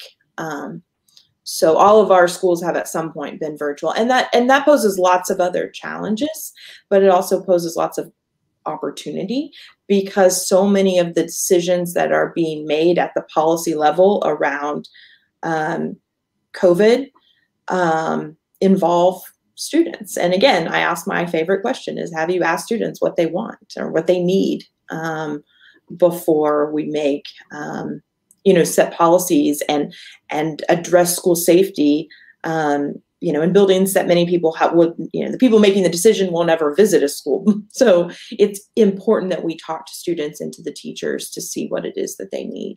Yeah. I know, a big part of Generation Citizen is that the idea is that y'all come in and teach this action civics curriculum due to this void or this dearth of civics education that exists across the country. How are you guys working to get civics education kind of back into that core curriculum that's the districts embrace? Yeah, so in Oklahoma, 1 semester of civics is required by the state. So everyone will have that. Now, sometimes they call it something different, which I think is interesting. Like some kind of world history or yeah, or what was it? Norman calls it something different. It's American democracy. I can't remember. Sure. It's something, again, it doesn't make sense. Like, let's just call it government, American government. Yeah. But what is it? What did you say? Well, Lawton, when I took it, was just U.S. government. Yeah. So what we would like to see is the requirement that everyone have a full year of government and civics as a state requirement. And then what we would really like to see is statewide legislation to have at least 1 semester of action civics, or if you don't want to use the buzzword action civics, just calling it what it is, which is project-based learning. So some kind of project where they're actually doing something. And it's important, just like in STEM, that you not just learn scientific facts, but that you actually use those facts to make something happen or create some result. And so we would like to see that happen in civics as well. So yeah. I think we could have action math, action biology, lots of actionable subjects that have a direct correlation with putting them into place. Yeah. So we've got one question that I think was on my list to ask, and I'm going to put it on the screen from Laura Akers. How does an Oklahoma school district reach out to Generation Citizen to see about setting up a new partnership? Absolutely. So emailing me direct always works at acurran@generationcitizen.org, but you can also go to our website, generationcitizen.org, and there's a link that says join us, and it's like, how do I become a class? And it can be a school administrator, it can be a teacher, it could be a student. If we get emails from students saying they'd like that in their school, we often reach out to them and go in partnership with them to their principal and the school district to see what we can make happen. So even students watching, if they're interested. And one of the things that always impresses me the most about working with students is I know you have a lot of seniors here who wouldn't necessarily benefit from that because they're graduating, but they want to see that they think it would have been important for them, and they want to see that for students coming through their school, and they want to have that as their legacy. And so I'm always impressed when students are thinking in a forward direction like that. Sure. Yeah. So I put your email and the website in the in the chat. Hopefully everyone can see that, at least on YouTube. I don't think it went over to Facebook. Things are a little weird today, but hopefully we'll say that again. It's acurran@generationscitizen.org. Yep. And the website, of course, then is just generationcitizen.org. And again, GC is a national organization. They're in how many states? We are on the ground in 6 states. Okay. So Rhode Island, Massachusetts, New York, Texas, Oklahoma, and California. And then we have some remote sites where we, basically it's what it sounds like. We work with teachers and school districts on a remote basis. We've been in Utah, Kentucky, a few other states. So. Right. I remember when the GC decided to expand to Oklahoma, the way it was explained to me by you or one of the national board members was, they had started there on the East Coast and they wanted to expand into some different type of states, right? And so they said, someone somewhat jokingly said, what about Oklahoma? Which is not known for our civic engagement. In fact, we still, even with voter turnout at a record high this year, Oklahoma still had the lowest voter turnout in the country of all the states, or one of the lowest. And so they said, well, if we're going to go big, like if we're going to do this, let's go somewhere that we might not otherwise expect. And so they decided to come to Oklahoma. And what a roaring success it's been. To be in 80 plus schools here is no small feat. I remember starting out, it felt like a huge deal to just be in a handful, but now to be in, Oklahoma City Public School District, the state's largest district, and all of the middle school and high schools, that's an enormous deal. And, after the first year or two, some of the national board members and the outgoing CEO, Scott Warren, came and we had a meeting and lunch. And the question that I was asked was, what's going on with Oklahoma students? Like, they are talking about issues that are like big, adult issues, right? And I was like, what do you mean? And they said, often in other states, the issues that students want to work on or that they identify are like small potatoes. Like, it's not that school policy is not a big deal, but it's like, fluffy, feel good things that are what you might expect, I guess, for high school students to try to tackle. But in Oklahoma, they were addressing these issues like teacher pay and, female incarceration rates and poisonous water and like big systemic things that affect tens of thousands of people. And they were these, some out of state folks were amazed at what we all knew to be true. They're like, these are big things that most teenagers might not even be aware of what's going on here. And that was right in the peak of the, as we were going into like the teacher walkout and some of those big issues to do with state funding, the budget cuts we had in 2016 and 2017. And it even hit me that this was so stark to them that the fact is Oklahomans of all ages care about our state. We care about our well-being, and that includes high school students. And so anyone who is watching who thinks, oh, well, kids don't care, or they don't understand, that is distinctly not the case. And in fact, we stand out from other states. And I think that comes from 2 places, almost polar opposites. One, Oklahoma, and students see this. We're at the top of a lot of the wrong lists. And not only do they see that in the media, because they do see it in the media, but they experience it. When we're working with like a student in Oklahoma City, the likelihood that they have a family member in prison is, through the roof. So they're not just reading about it in the media, they're experiencing it. So, there are a lot of things like that they want to address. I think there is a lot of pride in Oklahoma. I know, I'm like 5th generation Oklahoman from Northwest Oklahoma. I have a lot of pride from being in Oklahoma, but I say, especially, right now, I'm proud of my state for I know what it can be, not always for where we are right now, because we do have, we have some real growth opportunities. And then I think the other thing is looking at representative pay and other, we we have a state government that is accessible, more accessible than many people, local government. And so when you're in New York City public schools, I mean, they have so many students and it's such a big community that to reach out to city council would be, and they do, and they're effective at it.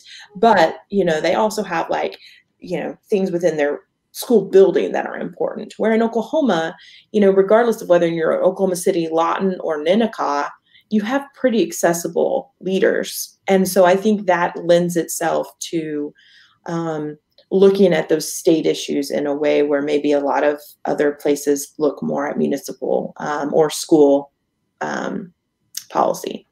Yeah. So we've got about 9 minutes left. Representative Pei, from your perspective, anything, any words of wisdom, advice, suggestions that you might have for students or teachers who are looking for ways to incorporate more civics and more action civics into their educational curriculum? For sure, and I think it'd be awesome to get Generation Citizen in every school district across the state of Oklahoma. Certainly Lawton, I think, could benefit from it tremendously. But I think, as far as from a teacher's perspective, the key is just make sure to challenge your students to really think outside what they're comfortable with and try to empathize with other people who have different perspectives. One thing that worries me about our modern politics is that empathy, caring about others, it's kind of been synonymous with weakness for whatever reason. I don't think that's the case at all. I think caring about others and understanding others about what their backgrounds are and why they have the beliefs they have, I think that's crucial when it comes to governing. And so I think one reason why you may see so many young people more civic engaged compared to other folks is that they're sick and tired of just all the gridlock and dysfunction they've been watching since they were kids. We haven't had this many government shutdowns and just standoffs in Congress like we have in recent years. And that's what gives me hope, is that this rising generation understands we cannot assume the absolute worst in another person because they're a Republican or a Democrat. We have to work together and succeed together.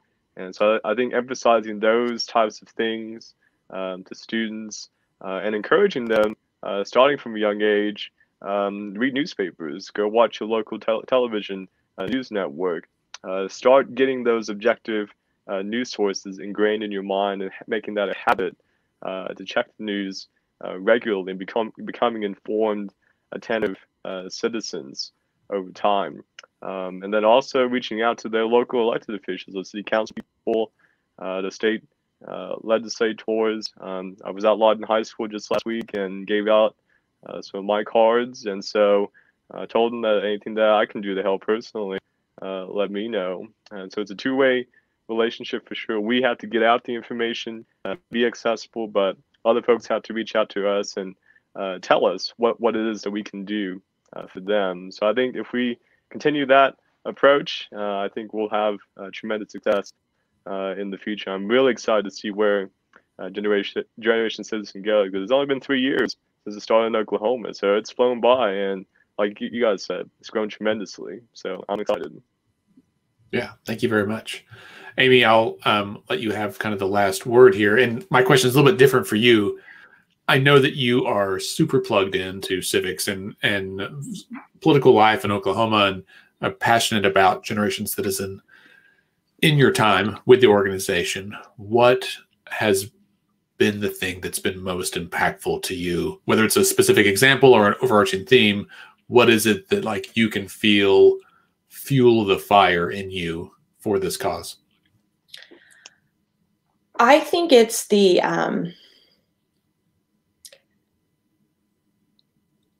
teachers when they say things to the effect of, and right now we're in the middle of Civics Week, where we're doing some different things for virtual student presenting their projects. So we're doing that in different ways online. And we're also honoring Miss Deborah Davis, who is at Northwest Classen High School, is a fabulous educator, government teacher, has worked in the district for over 20 years.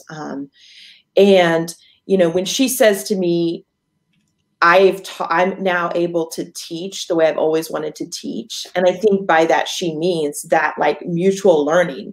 Our teachers don't necessarily know, nor would they have any reason to know how to connect with the city council person. And many of our teachers work in districts that they don't live in. So it's like, there's just a lot of reasons. But when there's that mutual learning between educator and teacher and student in the classroom, and they recognize they can work together to change the future of their community and start to understand each other's worldview in a way that allows for the empathy that Representative Paye was talking about.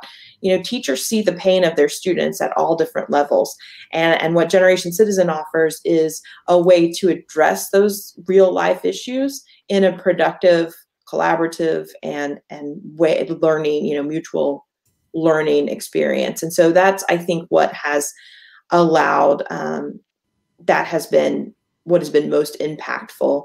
I think into the future, and to get to the dream that Representative Paye and I share, to have this across the state, you know, a deep investment in education, public education in Oklahoma is just going to be necessary, because some of those lists that we're on the top of are directly impact our schools.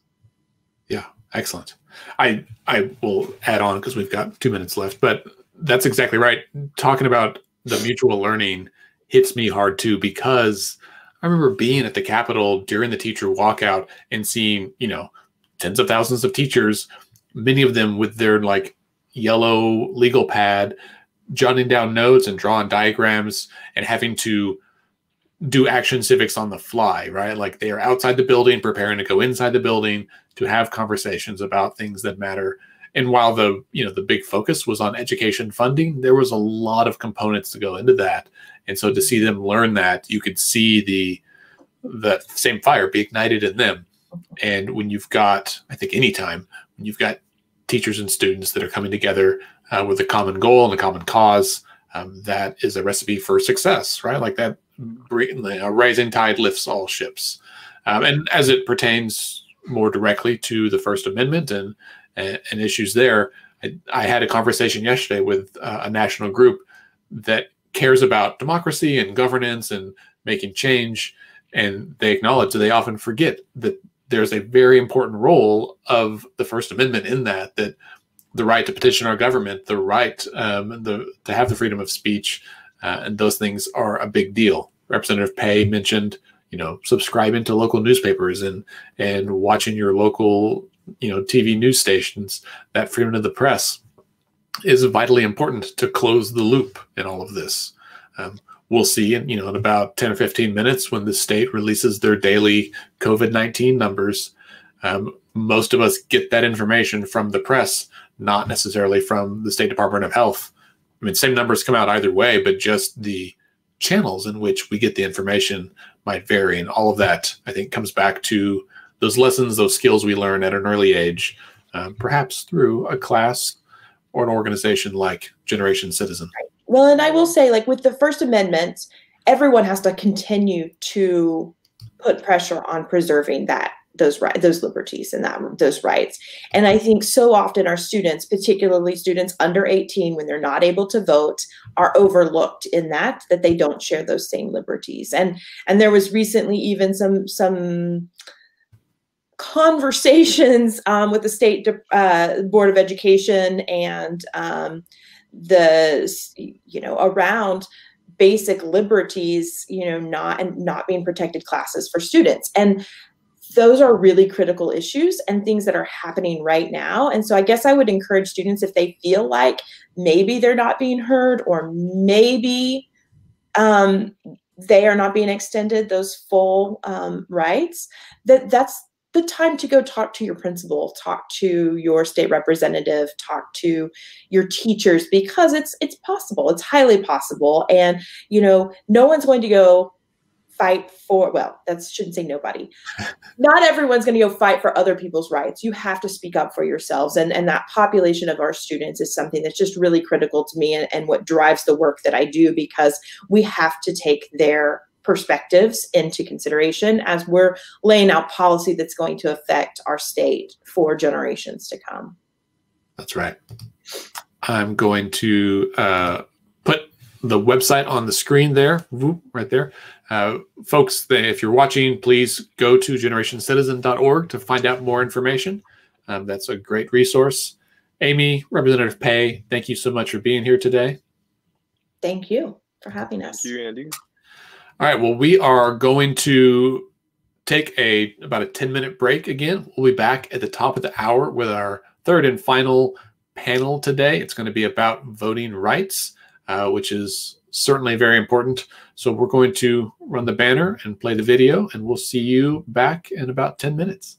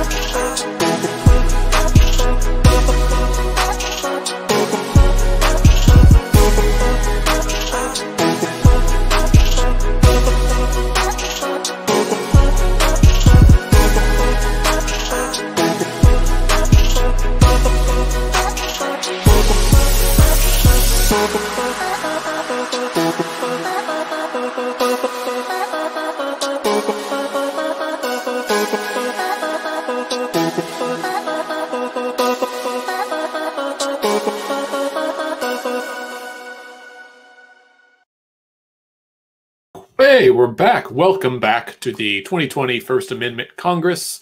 I'm Andy Moore. I'm the Executive Director of Freedom of Information Oklahoma. We're so glad you're here. This is our final session of today, and it addresses the theme of flexing your rights in a different way, your voting rights. So I know the election's over, but man, what a doozy. And this one has brought up a whole host of issues that many Americans did not fully appreciate or anticipate. And, one cool thing about our democracy is that as soon as one election is over, preparation and efforts towards the next one are already beginning. And to prove that point, here in Oklahoma City, this week is candidate filing for Oklahoma City Council, I think some school board seats, and a state Senate seat that was recently left open by the election of Congresswoman-elect Stephanie Bice. So the democracy train keeps on rolling. And those are just the ones I'm aware of. I'm sure there's a bunch more throughout the state. So for this, our final session of the day, we are going to discuss the importance of voting, the mechanics of casting a ballot by mail or in person, making a plan to vote, and becoming an engaged voter in all the ways. To guide our discussion, I'm going to turn it over to FOI Oklahoma board member Laura Akers, and she is actually the chair of the committee that organized this whole event today. Welcome, Laura. Thank you, Andy. It is wonderful to be here, and I'm excited to speak with the three individuals I'm about to introduce. They are truly experts and have the knowledge around elections and voting, as well as being an engaged citizen in the state of Oklahoma. So first, today, we've got Brian Dean. He's from the ACLU of Oklahoma's Voter Protection Program. Also, Brian served for many years with the Oklahoma State Election Board, so he has much information and knowledge coming from working in state government around elections. Next, we have Roxanne Logan, who is the Southeastern Oklahoma field organizer for Together Oklahoma. She's based in Ardmore, and she also is involved with the League of Women Voters.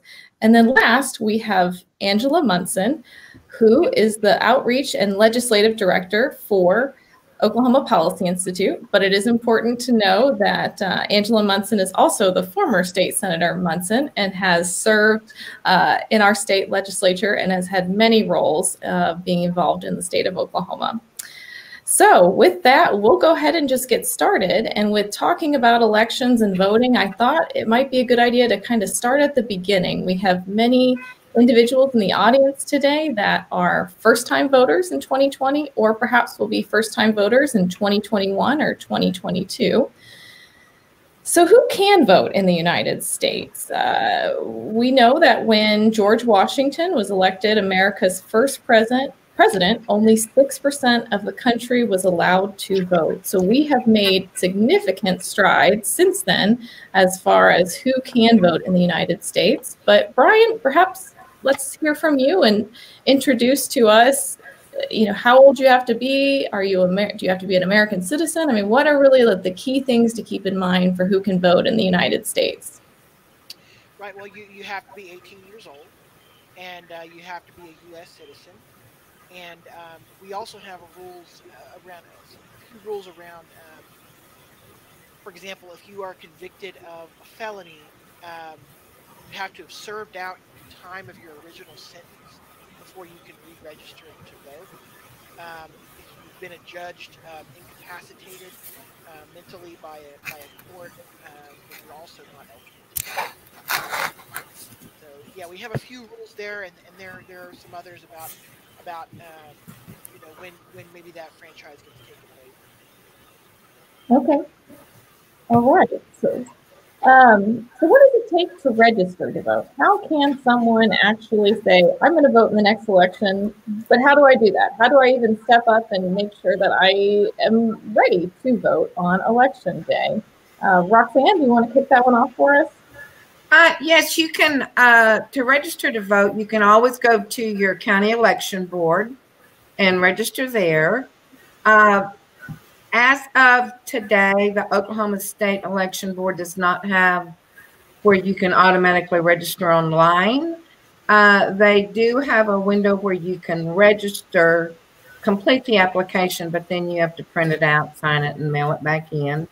And most any time, I know specifically here in Ardmore, we are constantly having voter registration events. And a lot of times I will try to get to the schools and go to the senior classes and register students there, because any student that's 17 and a half that will turn 18 before the election day can register to vote. So most every senior is eligible to register to vote. That's a really important point, and something if I've heard that before, it just kind of went in the back of my mind. But that is really important because, yeah, say I am turning 18 next week and I want to make sure I'm eligible to vote in that January election, the ones that are Andy Moore was talking about. So you don't have to wait until you actually turn 18. You can go ahead and do paperwork and get started. So in Oklahoma, can you register to vote on the day of the election? Is that a possibility? You know, sometimes when you're watching national news, you might hear references to other states and how they do it. I'm seeing shaking of heads. Angela, you want to touch on this one? Yeah, thank you. And I'm glad to be here today. No, you cannot. Unfortunately, Oklahoma is not a same day registration state. And I just wanted to add to Roxanne's comments too. You can register at a tag agency. So young people who are like my kid who didn't get her driver's license till she was almost 18, you can do two things at once. State agencies like DHS county offices and some county health departments also offer opportunities to register. So many of the public agencies will have registration forms and information there routinely. No, this is not a same day registration state. Maybe one of these days. There are a lot of logistical kinds of things. Some states are. Around in the US and in many other countries, same day registration. In some countries, registration is even required to get a driver's license or to even buy a house, believe it or not. So why vote? For each of us, we might have a different answer for that, something that really speaks to maybe what we're involved in or what issues were important to us. But let's start with you, Brian. Why do you vote? What's a reason that brings you to the polls every time?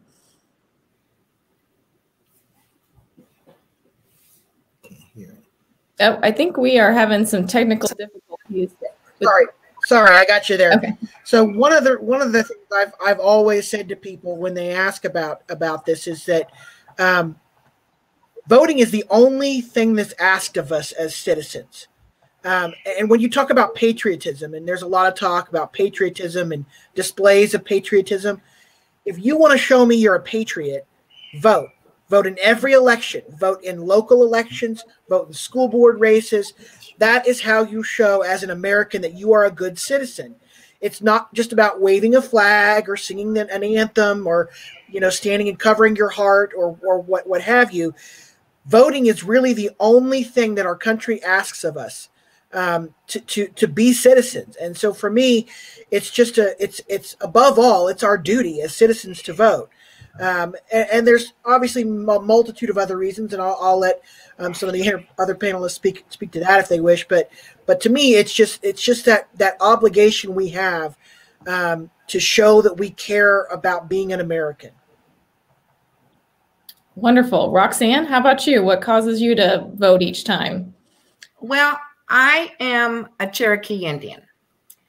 And even though the Native Americans were here and owned this country and still own this country, they were not even recognized as citizens until 1924.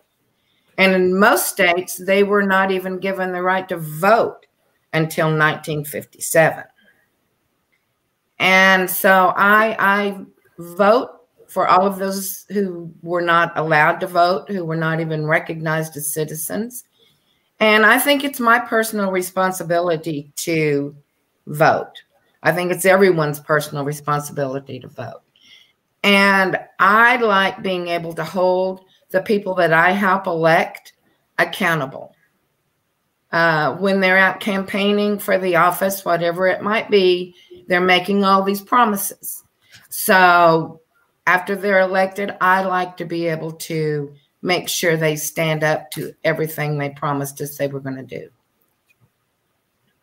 All right. And Angela, what about you? Well, I vote because this form of government we have in this country called representative democracy is totally dependent upon citizens' participation in the process. And that participation fundamentally is through voting. Number one step. There are a lot of other steps to participate, but voting is certainly fundamental to that process. You know, we send people to the state capitol, we send people to school board, city council, to Congress, we vote for a president. We have all these opportunities to elect people to speak for us.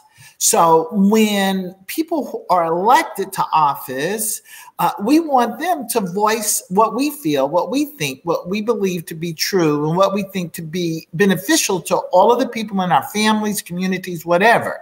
And the only way we can do that is to collectively act. And that, you know, one vote does matter. One vote sometimes determines the outcome of a race, but all these votes collectively choose who's going to speak for us. And I want the person speaking for me to really voice my beliefs and my thoughts. We don't always agree, so I don't expect them to do that 100% of the time. And as a former elected official, I know how hard that is. You represent, you know, some 70, 80,000 people. They don't always agree. So we as elected representatives have a responsibility to hear and to listen. And I want, as a voter, whomever is elected to represent me, to listen. I'm gonna tell a funny quick story. When I was first elected to office, I used to keep the hard copies of the poll books where people sign in and shows that they're voting. Now, this was way before we can talk about mail-in ballots and some early voting opportunities, but it was before then. So I'd keep this in my desk drawer. Whenever a constituent would call, you know, it's pretty anal like this, I'd pull it out and see if they voted in the last election. Not that I wouldn't provide the same good constituency services, but it's important to know, and you just never know who might be checking. Mm-hmm. Absolutely. Well, I'm hearing some wonderful answers for why all three of you choose to vote. But something that I heard was from Roxanne, the accountability factor, and then also from Angela, kind of holding public officials responsible, that they are to be your voice in that office.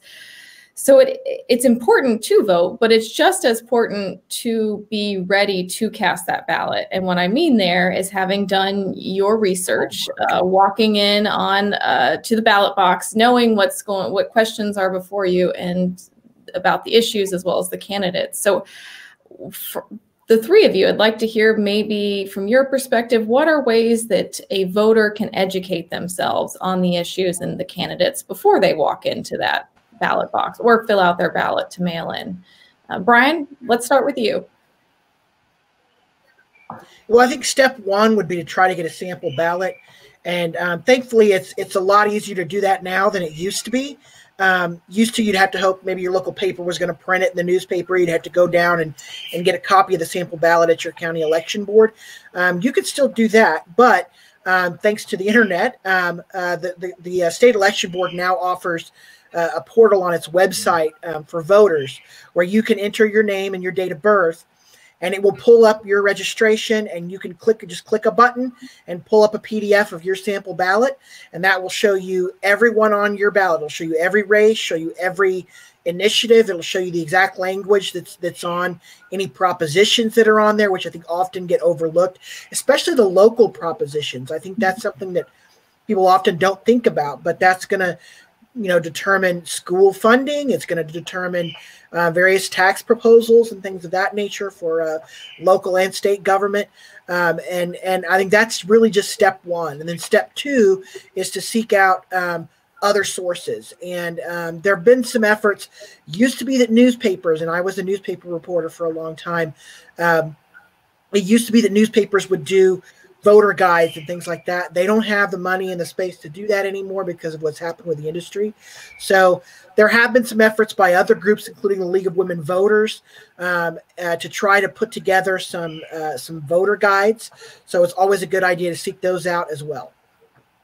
Wonderful. And we'll go with Roxanne next because she's very involved in the League of Women Voters and what you referenced, Brian, the voter guide. I can speak from an Oklahoma citizen who's viewed the last two ones that the League of Women Voters and other groups have worked towards publishing, and they're very informative, nonpartisan information. So let's hear from you, Roxanne. Perhaps you could touch on that and also explain from your point of view, what are some ways to educate yourself before casting that ballot? Well, like you mentioned, the voter's guide that the League of Women Voters puts out, they do a lot of background research on everything that's going to be on the ballot. They do a lot of the research for you. So about the candidates, about their voting records, if there's any questions on there, if there's any judges on there, which a lot of times the judges are hard to find information on. But then there's Google.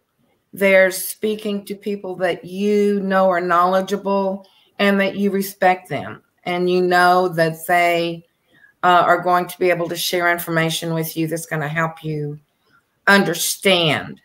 A lot of the questions, the way they're written, it's like they purposely make them where you can't really understand what they're trying to get across. So it is incumbent upon you to do a lot of your own research, sadly. Every time a candidate comes within driving distance that you feel comfortable with, if you want to understand what they're saying, go to their town halls. Go to any public meeting that they are putting on. Ask them questions. That's what they're there for. They want to hear from you. And that's pretty much it. I mean, there's a lot of different avenues for you to gain information. So it's pretty open. All right, Angela, do you have anything to add? Any tips? Yeah, I think all those tips are great and right on point. To getting that sample ballot is really, really important. It is much easier than it used to be. There's also some national sources. Ballotpedia is a source that you can look up issues and candidates. And I think those who are listening and watching ought to realize that maybe the search or the information search is a bit different from a candidate. If you're voting on a candidate or voting on an issue, and sources may be a bit different. Roxanne hit it. You know, if you feel comfortable now, COVID days, it's hard to go see a candidate, but everybody's got a website.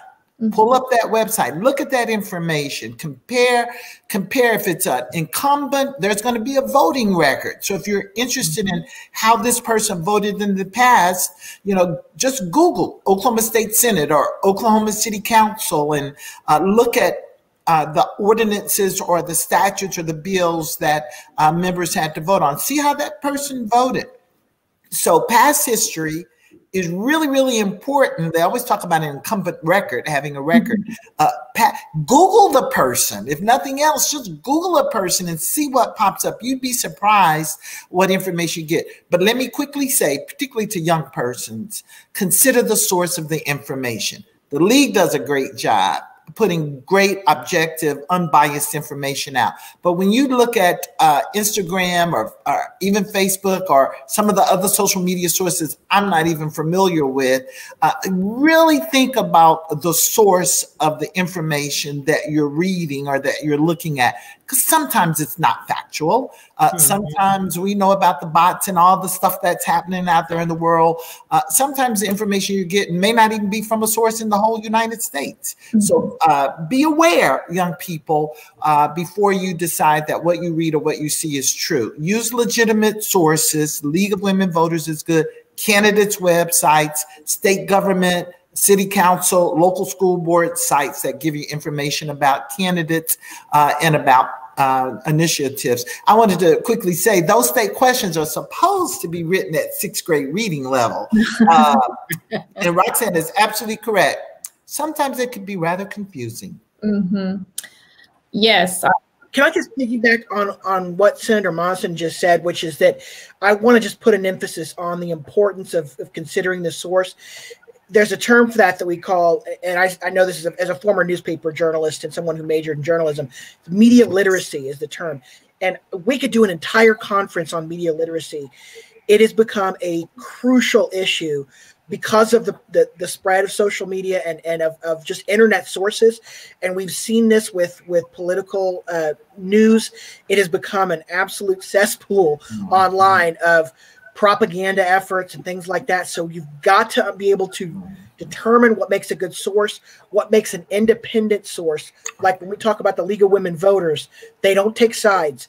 If you're going to some site that is, specifically tailored to present news to conservatives or liberals, it's not going to have that same flavor. It's going to give you a slightly twisted version of the facts. And so it's just crucially important, especially for young people. And I do think young people are savvy about this. And sometimes it's some of us older folks who don't do as good a job at considering sources and recognizing good sources. But that is so important. Mm-hmm. Absolutely. Great point. So let's talk about actual voting. 2020 has been an interesting election year because of the COVID-19 pandemic. And so prior to the presidential election, we heard a lot of candidates as well as groups across the country talking about making a plan to vote, that this was really the election year to plan out how you were going to vote. And what they were referring to was maybe you vote in person on the day of the election, maybe you vote early at your county election office, or maybe you vote by mail. So what are we talking about when we, what are the different opportunities for Oklahomans to vote? We know about the in-person voting, but what are some of the other options? Brian, you want to lead us with that one? Yeah, and it's I'm glad you mentioned that. One of the things I did is kind of my last year at the state election board was try to launch an online page where people could make a plan to vote, because the studies have shown that if you do that, you are much more likely to vote. And so that's one of the things I tried to do. And I wasn't able to do everything I wanted to do with it, but that starts with, again, what we said about going and getting that sample ballot, and looking up your polling location if you're going to vote in person, all those sorts of things. But again, you have options. And so the first one, obviously, as we mentioned, is voting in person on election day at your polling location. Another option is to vote early. And that is done in Oklahoma the Thursday, Friday, and Saturday before the election. Thursday and Friday, I believe it's 9 a.m. to 5 p.m. And then on Saturday, it's I think 10 to 2. And that's for statewide elections. It's for non-statewide elections, it's only on the Thursday and Friday. But for statewide elections, including federal elections, it'd be Thursday, Friday, and Saturday. And you can do that at your county election board, or you can do it for larger elections. The larger counties are allowed to have secondary voting sites, and they have done that, for example, like for presidential elections and for gubernatorial elections. They generally have a second site, and you can always go to the state election board's website, and they'll tell you where those sites are going to be. It'll also give you a map to your polling place. That same tool you can use to look up your sample ballot will give you a map to your polling place, and just confirm what precincts you're registered in. So it's just crucially important, again, before you go vote, you just check that voter portal just to make sure, A, am I registered? Hopefully it didn't get expired or something. And then B, getting that sample ballot, and then C, being able to know where you're going to go and vote. So talk to me about the difference between absentee voting and voting by mail. Those were terms we heard a lot with this past election season. Who can touch on the differences there? Brian, perhaps you again. Yeah, I forgot to mention the third option, which is voting by mail. And that's another thing. One of the first things I did when I got to the election board was launch an entire page and a media campaign to encourage vote by mail. And the slogan I came up with for that was skip the line, vote by mail. I voted absentee. I voted by mail. And in the election board, when they talk about absentee, there's absentee in person, which is the early voting, and then there's absentee mail, which is voting by mail. Voting by mail is so easy. You can go on to the state election board's website, and you can register online to vote by mail. You can choose to have all of your ballots for an entire year sent to your home. And the great thing about that is then you never forget about an election because the ballot shows up in your mailbox. One of the things I think people struggle with sometimes in some of those more local elections, turnout tends to be really low. And one of the barriers there is that people just don't know there's an election sometimes. And so one of the great things about voting by mail is ballot shows up and you have it's going to show up usually about a month before the election. So you've got plenty of time to research the candidates. And then you have a couple of options now. Normally, for most voters, you'd have to get your ballot notarized. You put it in an envelope and then you have a notary public notarize that. You can do that at most banks and places like that. Because of COVID, there's been an alternate way of doing that this year, which is to send a photocopy of your ID back. But then for disabled voters, if you are physically incapacitated, they're actually allowed to have 2 witnesses sign their ballot. It's very important you do that because they can't count it unless you follow those procedures. But absentee mail voting, I'm a big fan of it. Most of the election board personnel voted by mail because we were working on election day. Polls open to polls closed. It wasn't real easy for us to get away. So most of us do it. It will get counted. A lot of people are worried, well, will my mail ballot get counted? They all get counted. There's not, there's rumors about, oh, well, they only count them if it's close. That's not true. All voted mail-in ballots are counted. So it's just a great way to vote. And I totally encourage people to check into that. And if I can add, Laura, because I always request an absentee ballot. So don't get confused. Brian was absolutely right. Absentee balloting and voting by mail in Oklahoma are pretty much synonymous. But just perhaps you get your ballot and you forget to fill it out, or you're nervous that the mail may not get it there on time, or you can't drop it off at the county election board, which is a great option. I dropped mine off this year on my way out of town. So if that were to happen, young voters, and you thought, oh, it's election day and I forgot to turn my ballot, you can still go show up. You'll have to do a little extra work, but you can still vote. So don't lose your right. Don't forget. Don't say I can't. No excuses allowed nowadays. Make sure you do go and show up. And there's so many. I hope we can get to some questions about the potential of losing one's right to vote. When I listened to Brian, when he described the days that we can go vote, I had the good fortune, I spent a couple of years in the House of Representatives before I moved to the Senate. And then former Senator Vicki Miles LaGrange, who became a federal judge, was my senator. We co-authored actually the first early voting bill. And that first bill had a whole lot more days on it than we have right now. So what we started with some almost, I hate to say, 30 years ago, 1990 or so, 1991, that allowed more than just these 3 days or so, which allowed 5 or 6 days and should have been more, has shrunk over years. So we don't want to lose any more days. We don't want to lose or create impediments or allow elected officials to create impediments to our right to vote. Yeah, I really like what Angela just added to the conversation, because if you do pay attention to national news stories, you may have heard at the end of September or in October that some states had started voting for the presidential election. And what she's referring to is those states have early voting that begins weeks and maybe even months prior to the actual election day. And yeah, I know our neighbor Kansas definitely starts early voting before we do, because I previously lived in the Panhandle where I had friends in Liberal and Guyman. And so we were voting. Our Kansas folks got to vote like a whole week early compared to us in the Panhandle. But yeah, let's move on to perhaps just some things to keep in mind about voting. Straight party voting or straight ticket voting, that might be something, if you haven't viewed your sample ballot before and you go in, that might be the first question that might throw you for a loop. So Roxanne, what can you tell us about that? Well, personally, I do not like straight ticket voting.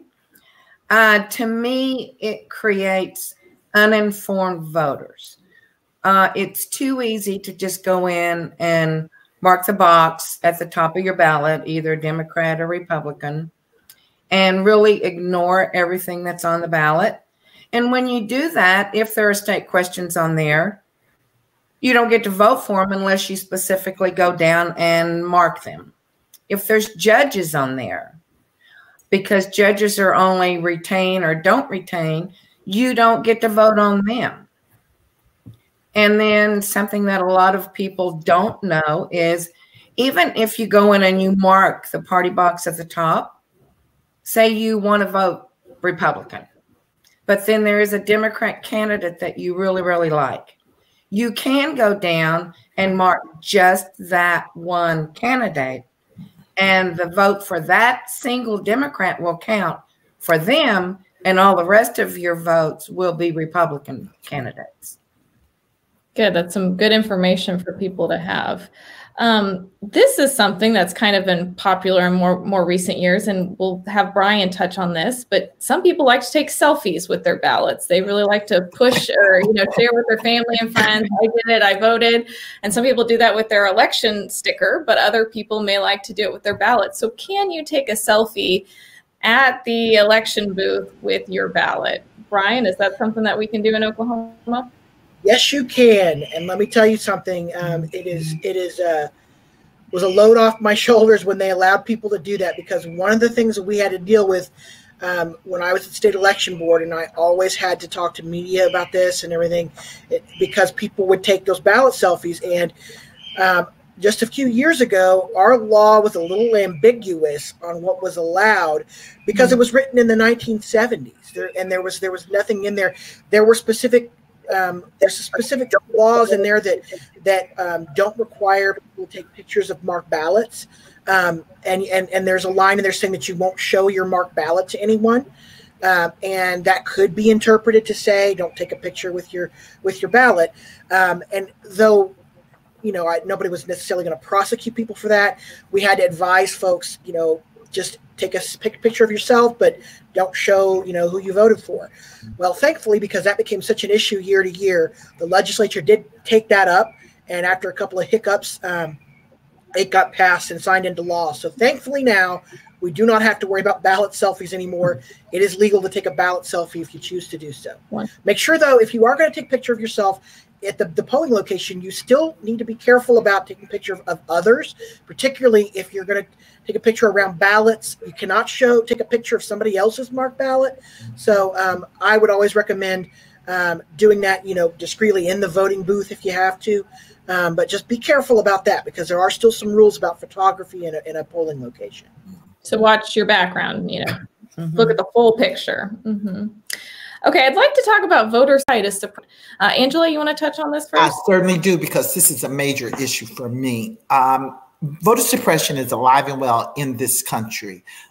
Roxanne talked about the unwillingness to give natives the right to vote, people who are indigenous to this country the right to vote.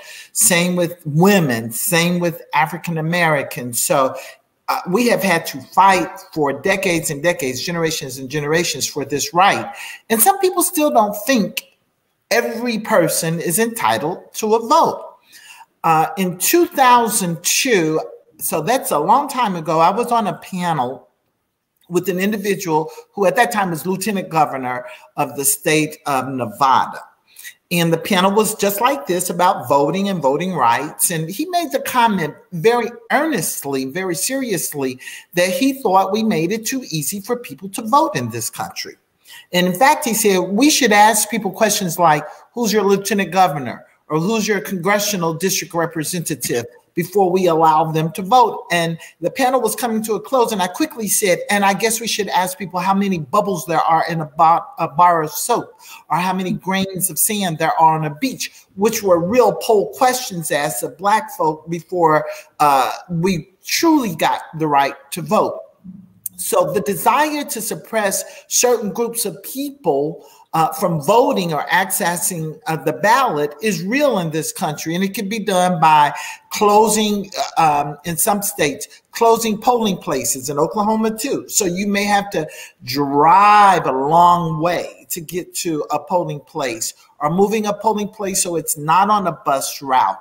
It could be things like reducing the days that we have to go early vote, or actually making it harder to register to vote. So there are lots and lots of little bitty things that happen, unfortunately, across the country. Many are much more blatant, like a county in Texas that's closed the single polling place, moved it outside of the county, about 20 to 25 miles away, not on a bus route.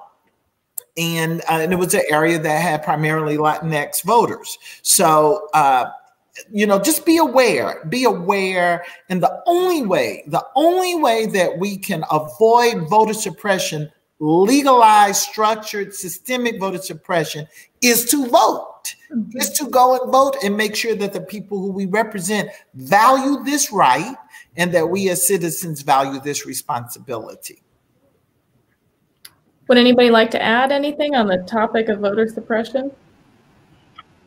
Yes, I think it's important to note that voter suppression is, some of those traditional ways are still around, but what's really disturbing is we've seen some new ways that they've tried to go and suppress the vote. And this is something I had to deal with at the election board quite a lot, just in the last couple of elections, which is we have now foreign countries that are actually going through social media, putting out misinformation, trying to divide people, using bot accounts to post things that aren't true. And a lot of times this is aimed at making people stay home. I'm telling them, hey, there's no point in going to vote because the election's rigged. Or telling them, that, the polls are open till 6 o'clock when they're open to 7. All those sorts of things have become a much bigger issue now. And one of the things we had to do at the election board, we were working with social media to try to identify the social media companies, Twitter and Facebook. They've been going through and trying to identify some of these bot accounts. They've taken down accounts run by Russia, run by Iran, run by North Korea in some cases. And so it has become, and there's also some folks that are not affiliated necessarily with a foreign intelligence agency who do the same thing. People have always done that kind of thing by phone. There used to be a lot of efforts to call voters, and it would be just dirty tricks. And I know Senator Monson would certainly probably have stories about that kind of thing. But people would call and tell people, don't make sure you vote on Thursday. The wrong day. Make sure you vote next Tuesday when the election was that Tuesday. That kind of thing still happens today. But what the dangerous thing is how much that's moved online. And it's just another reason why people have to be so skeptical of what they see on social media and of what we mentioned earlier, which is considering the source and verifying. If you see something that doesn't look right, if you see something that seems like it may not be true, especially, just double check it with a source that you can trust. That's right. I'm so glad Brian talked about the social media and the voter suppression efforts to make you just simply think your vote doesn't count. It doesn't matter whether you go or not. Dirty trick. And we see more of it. And, if a person is not inclined to vote to start with, and then they read, well, it doesn't matter. So that certainly is going to keep the likelihood of them staying home is certainly enhanced. So I'm glad you mentioned the phone calls, the emails, the wrong dates. That's common. It happened this election cycle across the U.S., wrong dates given. It's happened here in Oklahoma. Brian is right. Consider the source. Make sure that it's trusted. It's from a trusted place and not from some bot somewhere. Right. And just keep in mind, they wouldn't work so hard to get you to stay home, to get you to not vote if your vote really didn't matter. That's right. That's the thing. They're scared of your vote. People who are trying to suppress your vote know the power of the vote. And that's why they're trying to get you not to vote. That's a great point. Yes, absolutely. So what should you do if you see some of that activity happening in your community? Who do you turn to say, I just got this phone call and they said election day is December 5th for the presidential election. That can't be right. You know, what should you do? I mean, where can you turn? Mm-hmm. Well, anytime that you receive what you feel may be misinformation, like Angela and Brian have both said, you need to verify it through a trusted source. Mm-hmm. You can call the Oklahoma State Election Board. You can visit your county election board. But there's always a way to verify any misinformation. And if it sounds wrong, it probably is wrong. So you do just need to be able to go to a reliable source. It's also important, I think, in cases of voter suppression to report that to someone. And that can be the state election board for one, or your county election board, so that they can get the word out about the correct information. Mm-hmm. And it's one of the things that when I was at state election board, we really wanted people to let us know when something like that was happening, because we wanted them to be able to go to the media or put things out on social media to say, hey, some folks are getting calls about this. This is not true. Here's the actual correct information. It can also be a good idea to report that to a group like the ACLU. We have a voter hotline. Every major election, they're going to have a voter hotline. You can call that, talk to somebody like me who has some expertise in that issue. And again, we'll be able to check into those things, make sure they're correct, but also try to get the word out, because those private groups can also get the word out. Hey, this stuff's coming out. It's not true. So we just want to make sure that people are getting the correct information. And the best way to do that, let people know who have an extra microphone, can get it out to folks so that they have the correct information. That's right. That's right. And there are a lot of 1-800 numbers on election day in particular. Make sure you're calling the right one. But ACLU is a good source. There are some really good national voting. You think, oh, it's national, they won't reach Oklahoma. But they have contacts right back here in Oklahoma, probably ACLU. But people will look into it. So don't just see it. If, like they said at TSA a long time ago, if you see something, say something. Absolutely. That's a good way of summarizing it. So how often do we vote in Oklahoma? Andy mentioned before we kick this off that there's people this week filing for elective office in our for local elections. But, everybody kind of nodded and said all the time. But Roxanne, Brian, I think you both can probably share a little bit about really how often elections can be called in this state.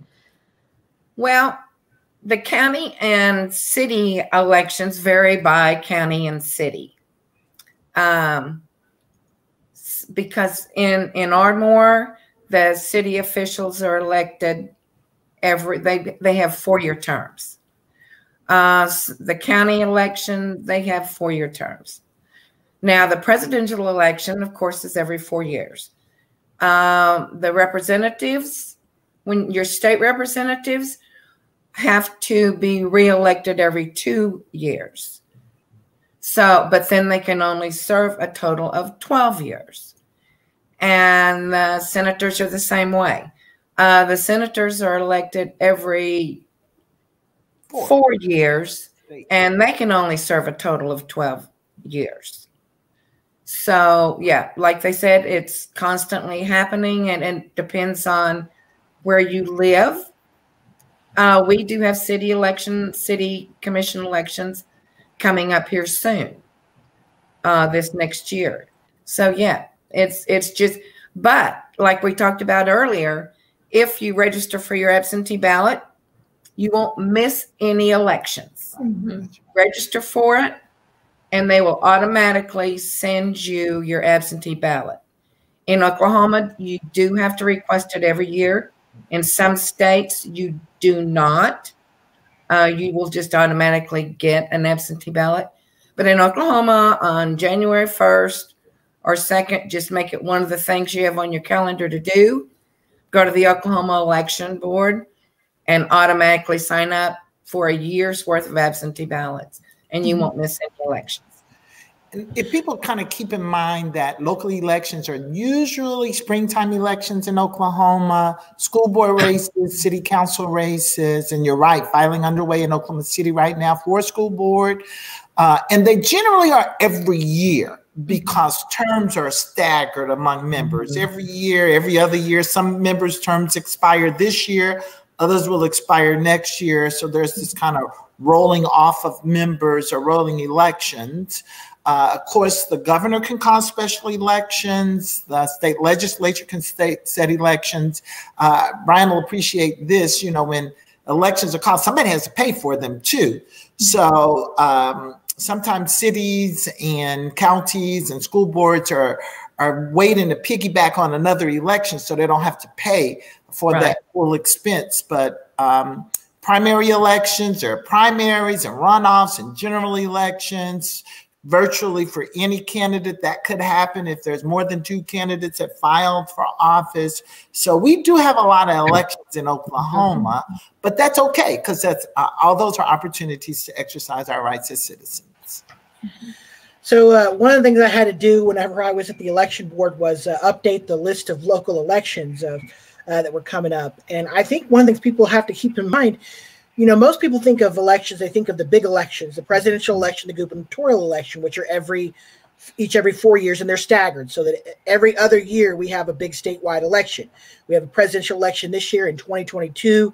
We'll elect a governor and we'll elect most of our state officers, various members of Congress.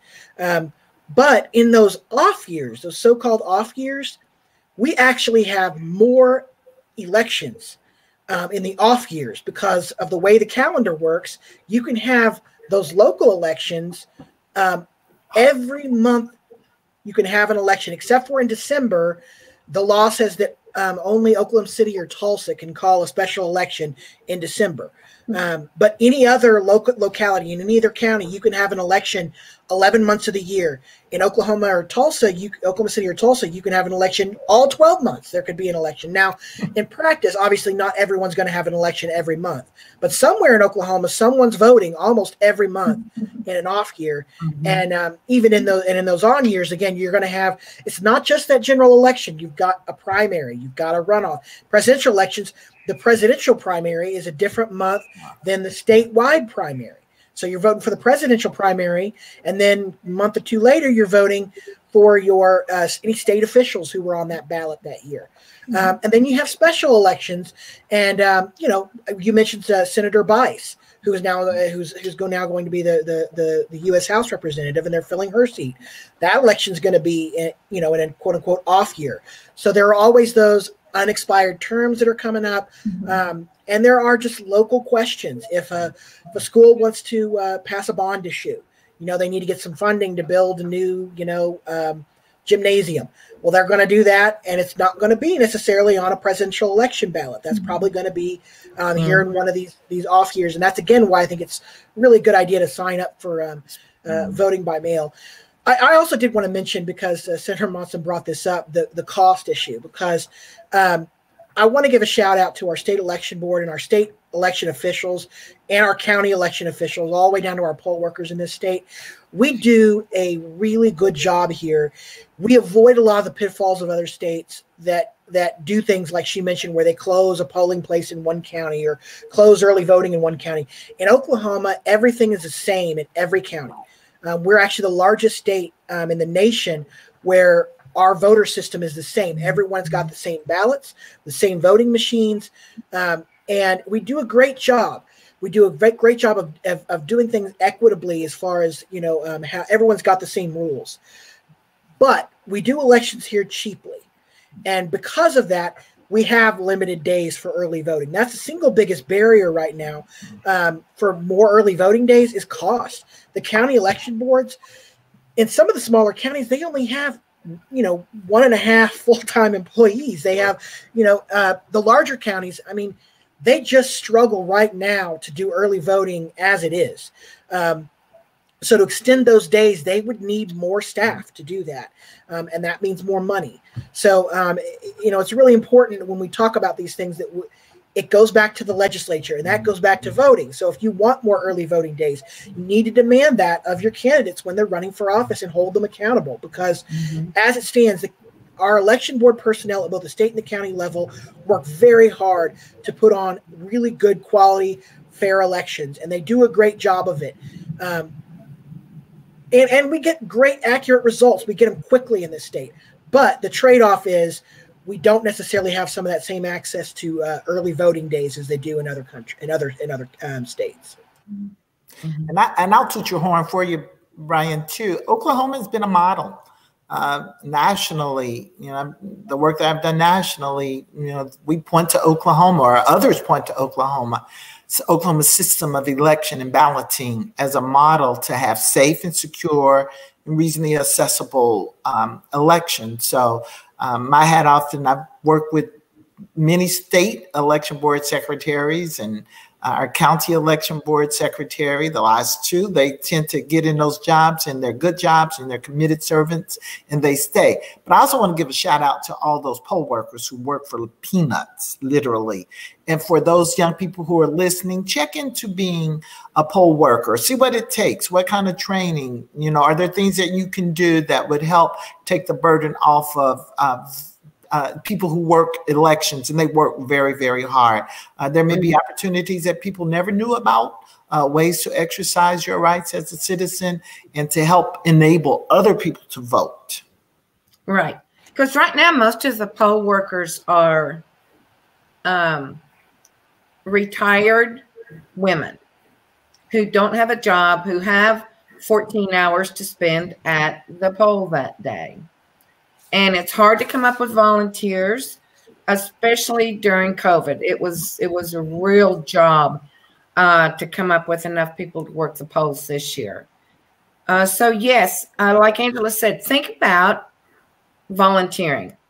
You do get paid a little bit, but I think actually if they would lower the age where people could work the polls, possibly give them extra credit at school, it would help them actually learn the process, what it takes, you know, from the time someone is handed a ballot to vote until they get it turned back in.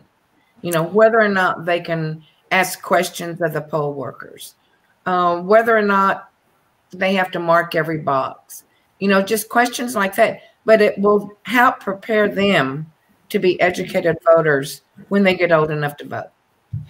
The average age of our poll workers in Oklahoma is over 70. Wow. And it's a looming crisis, actually, because we're not replacing them as quickly as they are, you know, either retiring or frankly dying off. And the younger generations have just not stepped up to the same rate as our parents and grandparents did. So it is a looming issue where if we don't find a way to increase our poll workers, we're going to have to look at some changes to our system. And all you've got to do to be a poll worker is be a registered voter. And you can volunteer, and they will the county election board will put you through training, and they'll assign you to elections. And it's a great way to see the process. It's a great way to feel like you're making a difference. And it's so crucial. And the counties, the work they do, getting enough poll workers is just amazing. Especially like Roxanne mentioned during COVID, it's been a real challenge, and they've done a great job. But sometimes it feels like it's smoke and mirrors trying to get this stuff done with what we have. And so it's crucially important we have more young people get out and volunteer to be poll workers. Right. Well, thank you, all three of you. We have had a wonderful discussion today, and I appreciate all three of your expertise and knowledge around this issue. We are pretty much out of time at this point, but I'm going to throw one last question out there, and I'd like for Angela to answer this question. And we've touched on it a bit already, but does my vote really count? Angela was the one who said earlier today that sometimes elections are decided by as little as a vote or a dozen votes. And that is, we have evidence of that in Oklahoma over the last few years. So Angela, I'd like you to kind of have the last words with, does my vote really count? Yeah, I just don't want anybody to leave this discussion believing that their vote doesn't count or their vote doesn't matter, because it really does. And here in Oklahoma, historically, you can go check elections that have been decided by a single vote. I remember my first election, I lost, and I'm just going to say honestly, I lost 2 times before I won a race into the state house. But the first election was decided by 132 people. That's not a lot of folk. You know, that's people on a couple of blocks. So votes really do matter. But you know what? Even if an election is run by 12,000 and you say, oh, if I stayed home, it didn't matter. But your vote was a part of that process that lended to that 12,000 difference. So don't ever think it's somebody else's responsibility or it doesn't matter. Your vote counts. Every vote counts, and every vote should be counted. And we're creating a system in this country to make sure that people have safe and accessible means to vote. And legislatures have to, you know, upfront that money. Brian was right. It requires, you know, more than $2 an hour. I don't know what that rate is, but we need to be able to afford and attract people to work at polls. So we got to make the investment. If we make the investment, in turn, we'll get the participation that this state and this country really deserves. Right. Wonderful. Well, with that, we're going to send it back to Andy so that he can close out our First Amendment Congress for 2020, our first virtual First Amendment Congress. So thank you all to our last panel speakers. We appreciate your expertise and knowledge in the issue. And on to you, Andy. Super. Thanks, Laura. All right. Well, that was terrific. And thank you all for being with us this whole day. This has been a fun experience in technology and civic engagement and the First Amendment. And now, hopefully, the moment you've all been waiting for, it's time for us to announce the winners of the Zach Taylor First Amendment Essay Contest. If you're not familiar with who Zach Taylor was, he was a staunch supporter of the First Amendment and citizen inclusion in the governing process. He served as the executive director of the Association of Central Oklahoma, ACOG, for nearly 30 years. ACOG is a government association that's composed of 35 cities, towns, and counties in the Oklahoma City metro area. Mr. Taylor's notable accomplishments at ACOG include the implementation of an enhanced 911 emergency phone system in 1989, and then later in 2005, an update to that system that enabled it to work with wireless phones, which is very important. Zach also led efforts with transportation planning, water planning, environmental issues, and he believed that everyone in central Oklahoma, from small town citizens to urban pioneers, should have the same voice on quality of life issues and any other issues that impact everyone equally. Mr. Taylor was a leader at FOI Oklahoma. He served as our organization's First Amendment Congress Planning Committee for more than 10 years. Following his death in 2008, we decided to rename this event, or this essay contest, in his honor. Hence, it is the Zach Taylor First Amendment Essay Contest. The contest is open to all public, private, charter school, and homeschooled students. High school students. Students were asked to pick one of their 5 freedoms that are enumerated in the First Amendment and write about its significance to them. So I don't have a drum roll sound machine, but our first place winner, which receives a $300 Visa gift card, was Quinby Rainey from Hammond High School, who wrote about the freedom of the press. A quote from Quinby's essay reads, "The press is also responsible for monitoring the government's actions. When the press successfully works through mechanisms sprouting from the media, the nation will benefit. On the other hand, if America lacked a powerful, independent press, there would be no authority to hold those in control of the government accountable for the responsibility to listen and alter laws in order to benefit the country's needs." Well done, Quinby. Second prize, which receives a $200 Visa gift card, is Jakira Downs, also from Hammond High School. And Jakira chose the freedom of religion. A quote from their essay, "Freedom of religion is essential in my life, being Native American. If my people and I didn't have the freedom to practice our ways of life, ceremonies, and traditions, we would be lost and we would be forced to live in the white man's world, even if that was not our beliefs. Our religion is one of the few things we have left. We're very proud of it. We keep it very sacred and hold it very close to our hearts." Well done. And then our third prize, which receives a $100 Visa gift card, is Jolie Walker, also from Hammond High School, where apparently they are educating civic thought leaders that our world so desperately needs. All three of our top prize winners were from Hammond High School. Shout out to those teachers there who clearly teach them how to think and write, which is a, knockout combo. Jolie chose the freedom of speech, saying, "Not only is freedom of speech a privilege, but it is essential in our world today. Without freedom of speech, the entire foundation of America would be different. Without the freedom of speech, there would be no presidential election. You would not be able to voice your opinion on who you should or who you should not vote for. There would be no election for anything. People would simply acquire the position without having to earn it. This would then lead to a society that is more like a monarchy than a democracy." We also want to quickly name all the students who received honorable mentions, and they will each receive an iTunes gift card. Naleli Panjoja from Dove Science Academy, Christopher Bailey from Augustine Christian Academy, Kimberly Botello from Dove Science Academy South, Kate Grable from Hammond High School, Tatum McIntosh, Hammond High School, Frida Medina, Dove Science Academy South, and Liliana Zavaleta from Dove Science Academy South.